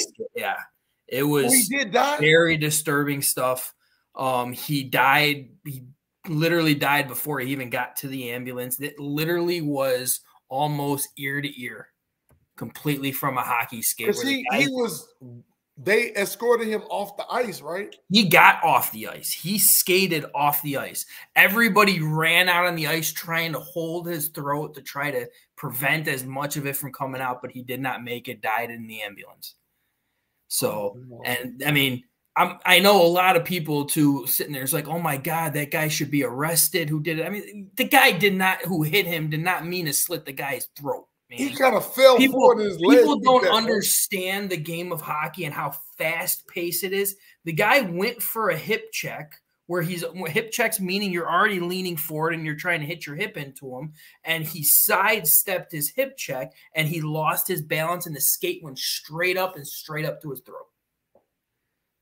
Disgusting, sad story. So, I mean, he just literally had a fiance. They were supposed to get married in like a couple of months. So, I mean, it's some sad stuff for sure. So I want to get his. Was he a Detroit Red Wing? He was a Pittsburgh Penguin. Oh, it was Pittsburgh versus Pittsburgh. Yes. And he was 28 years old, so he was kind of a veteran. He wasn't playing in the NHL. He was playing on like a junior team. Oh, he got moved up night? Yeah, it wasn't even like the AHL. It was like, I don't know, like he had a contract still with Pittsburgh, but he was still playing off another contract out in England for a team. So it wasn't even in America that he got it, but he was on the Pittsburgh Penguins for 3 years before he went out there. And then he got a contract to come back and he had to finish off the season. And then that happened. So. Because I remember the video, he got up, and he skated off. Yeah, he skated off. Like everybody literally both sides too, both teams like went up to him and tried holding his neck to try to prevent it. Other half of the teams were running to get the trainers to all bring them out on the ice as fast as they can. Because that has happened before with this throat slit like that. I mean, I don't know the last person who actually died doing it. That was a long time ago, and I think it was a goalie. But like that type situation, and I know everyone's just like, how can you prevent that? It's just like, I mean, they do. I know when I was a kid, I think all the way up to the age of 12 years old, you had to wear a neck guard to help prevent stuff like that. But at the same time, some hockey players don't even wear mouthpieces, trying to force them to wear a neck guard. I don't see it's going to happen. But shout out and prayers to that absolutely, family. man. That's sad stuff for sure. Always on here, I give a shout out to Misty and Mongo McMichaels. I loved your costume, Misty. Other than that, hey, happy Halloween to everyone, all the kids, all the parents. I'm gonna give one shout out to one of my neighbors, Brandon and Lisa Caro, who made like a genius freaking idea when we all took the kids. We had like a group of like maybe 30 kids and all the parents all grouped together on our area to go trick-or-treating. And she actually had it was called the Ghost Roulette, where she went and got Ghost Roulette. She got a bunch of those little liquor bottles from the grocery store, and they put like a little ghost over the top, and you had to just pick out your ticket. So we were able to have a few drinks. We were going trick-or-treating in 30-degree weather in the snow, having a few drinks. That helps. It does keep you warm. So huge shout out on that one. Other than that, a shout out to everyone on the show. JB, Fowl, Terrence, get on your flight, dude. Other than that, I got nothing else. What about you? Anything? Shout out to the Bulls for just being stupid. But I mean, they did win, didn't they? Did they win their last game? Yeah, it was something like that. It's just, I mean, I try to see, they're just not fun to watch. It's not entertaining because it's just a boring ass offensive system, and I am a basketball fan. It's just the same shit. You brought back the same people. You don't use the people that you should in specific ways to help you. Zach goes for 51, 0 assists, but they lose by 15. What are we, 4 games in now with the Bulls? 2-2. 2-2. Yeah, 2-2. No. Is it 2-2 or 1-3? Well, they have 2 wins because they won one in overtime too. That was Toronto. Caruso hit the shot. Yeah, but then they won this past game. No, they lost to Detroit. Did they? No, in Indiana. Didn't they just beat Indiana? They beat it. Yeah, right. So today's Tuesday. They beat Indiana yesterday. Yeah, I believe they're 2-2. But I know it's early and everything. But when you have a certain somebody who comes out and says he wants $20+ million, he has 12 points so far this year, guys. 4 games, 12 points, and he wants $20 million. One game he went over as a starter. Yep, he had 0 points as a starter. I know it's 4 games in, but that guy isn't worth $4 million or isn't worth $2 million, let alone $20 million. He's pouting. He's constantly pouting right now because he is not in there in the last 5 minutes of the game. What are you gonna do? Because Caruso can give you better offense than you are right now. And some defense. Shit. Yeah. I mean, Patrick Williams is always going to give you good defense. I'll give him that. Good defense. Good. It's okay. Yeah. But Caruso healthy is the reason why this team is 2-2 right now. Can I put something on your radar so we can go into next week? Go for it. Billy Donovan in the hot seat. He ain't going to make it to All-Star game. I don't think he will either. I hope to God he doesn't, and I don't think he will either. Because I know we're 2-2, and that's not bad right now, but we could easily be 0-4. After the first game, they had a team meeting, a players-only meeting. And then Donovan praised that. He said, oh, that is great. That means that they care. It's like, no, that's not great. That means they didn't include you and you can go fuck yourself. That's what that means. Oh, I'm getting heated on the Bulls. We'll get Kendall Gill back on and we'll talk some Gill. We do got to get Kendall Gill back on and try to get Stacey King on too. Even Adam too. We had Adam on, Adam Amin too. We try to get him back on as well. And all he does is he's. I don't think he'll be able to come back on because he does football and basketball. That guy's a workhorse. We'll figure it out. Maybe the bye week of the Bears. Yeah. Try to squeeze him on for sure. All right. No, you got anything else? That's it. Except for for all those that are going to New Orleans, bear down, be safe, go to the French Quarter, enjoy yourself. Stop at Fat Tuesdays. Get you one of those slush drinks. Speaking of New Orleans, we never did give predictions. Oh. Well, we'll have to do that off air and send them over to Crazy so he can hit us up with that because I mean, my quick little prediction is 24-17. I was closer. I actually said 27-17 Saints. 24 because Derek Carr been lighting the world on fire either. No, he's not, but he hasn't played against our defense yet. But I'm hoping Montez Sweet is going to be an addition that'll at least make him think. So hoping. We'll see how it goes. But I am excited to see that regardless. And I'm always excited for my Bears. Win, suck, lose, piece of shit. So I don't. My thing is this. You're so obtuse. Because now you damn near look like you about to tank, but then you go and trade for Montez Sweat. Like you think something's going to pop. And we're 2-5?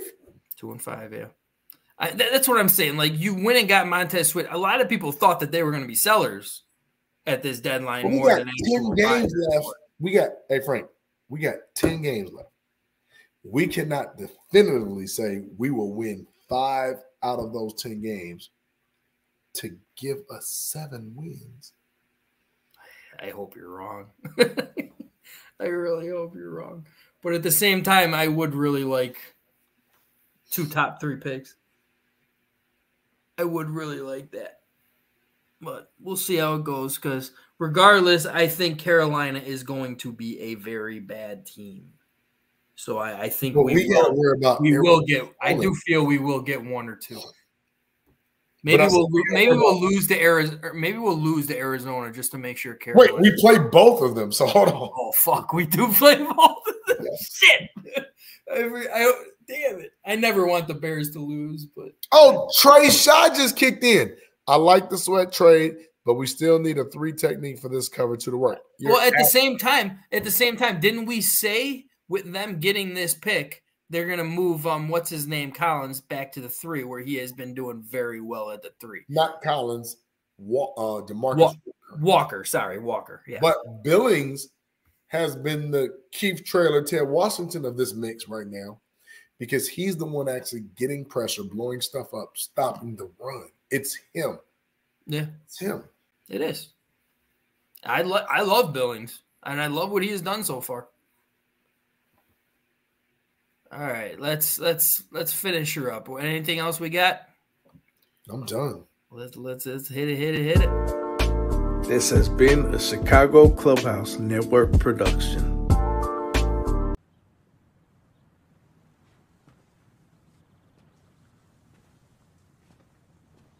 You're still here. It's over. Go home. And that go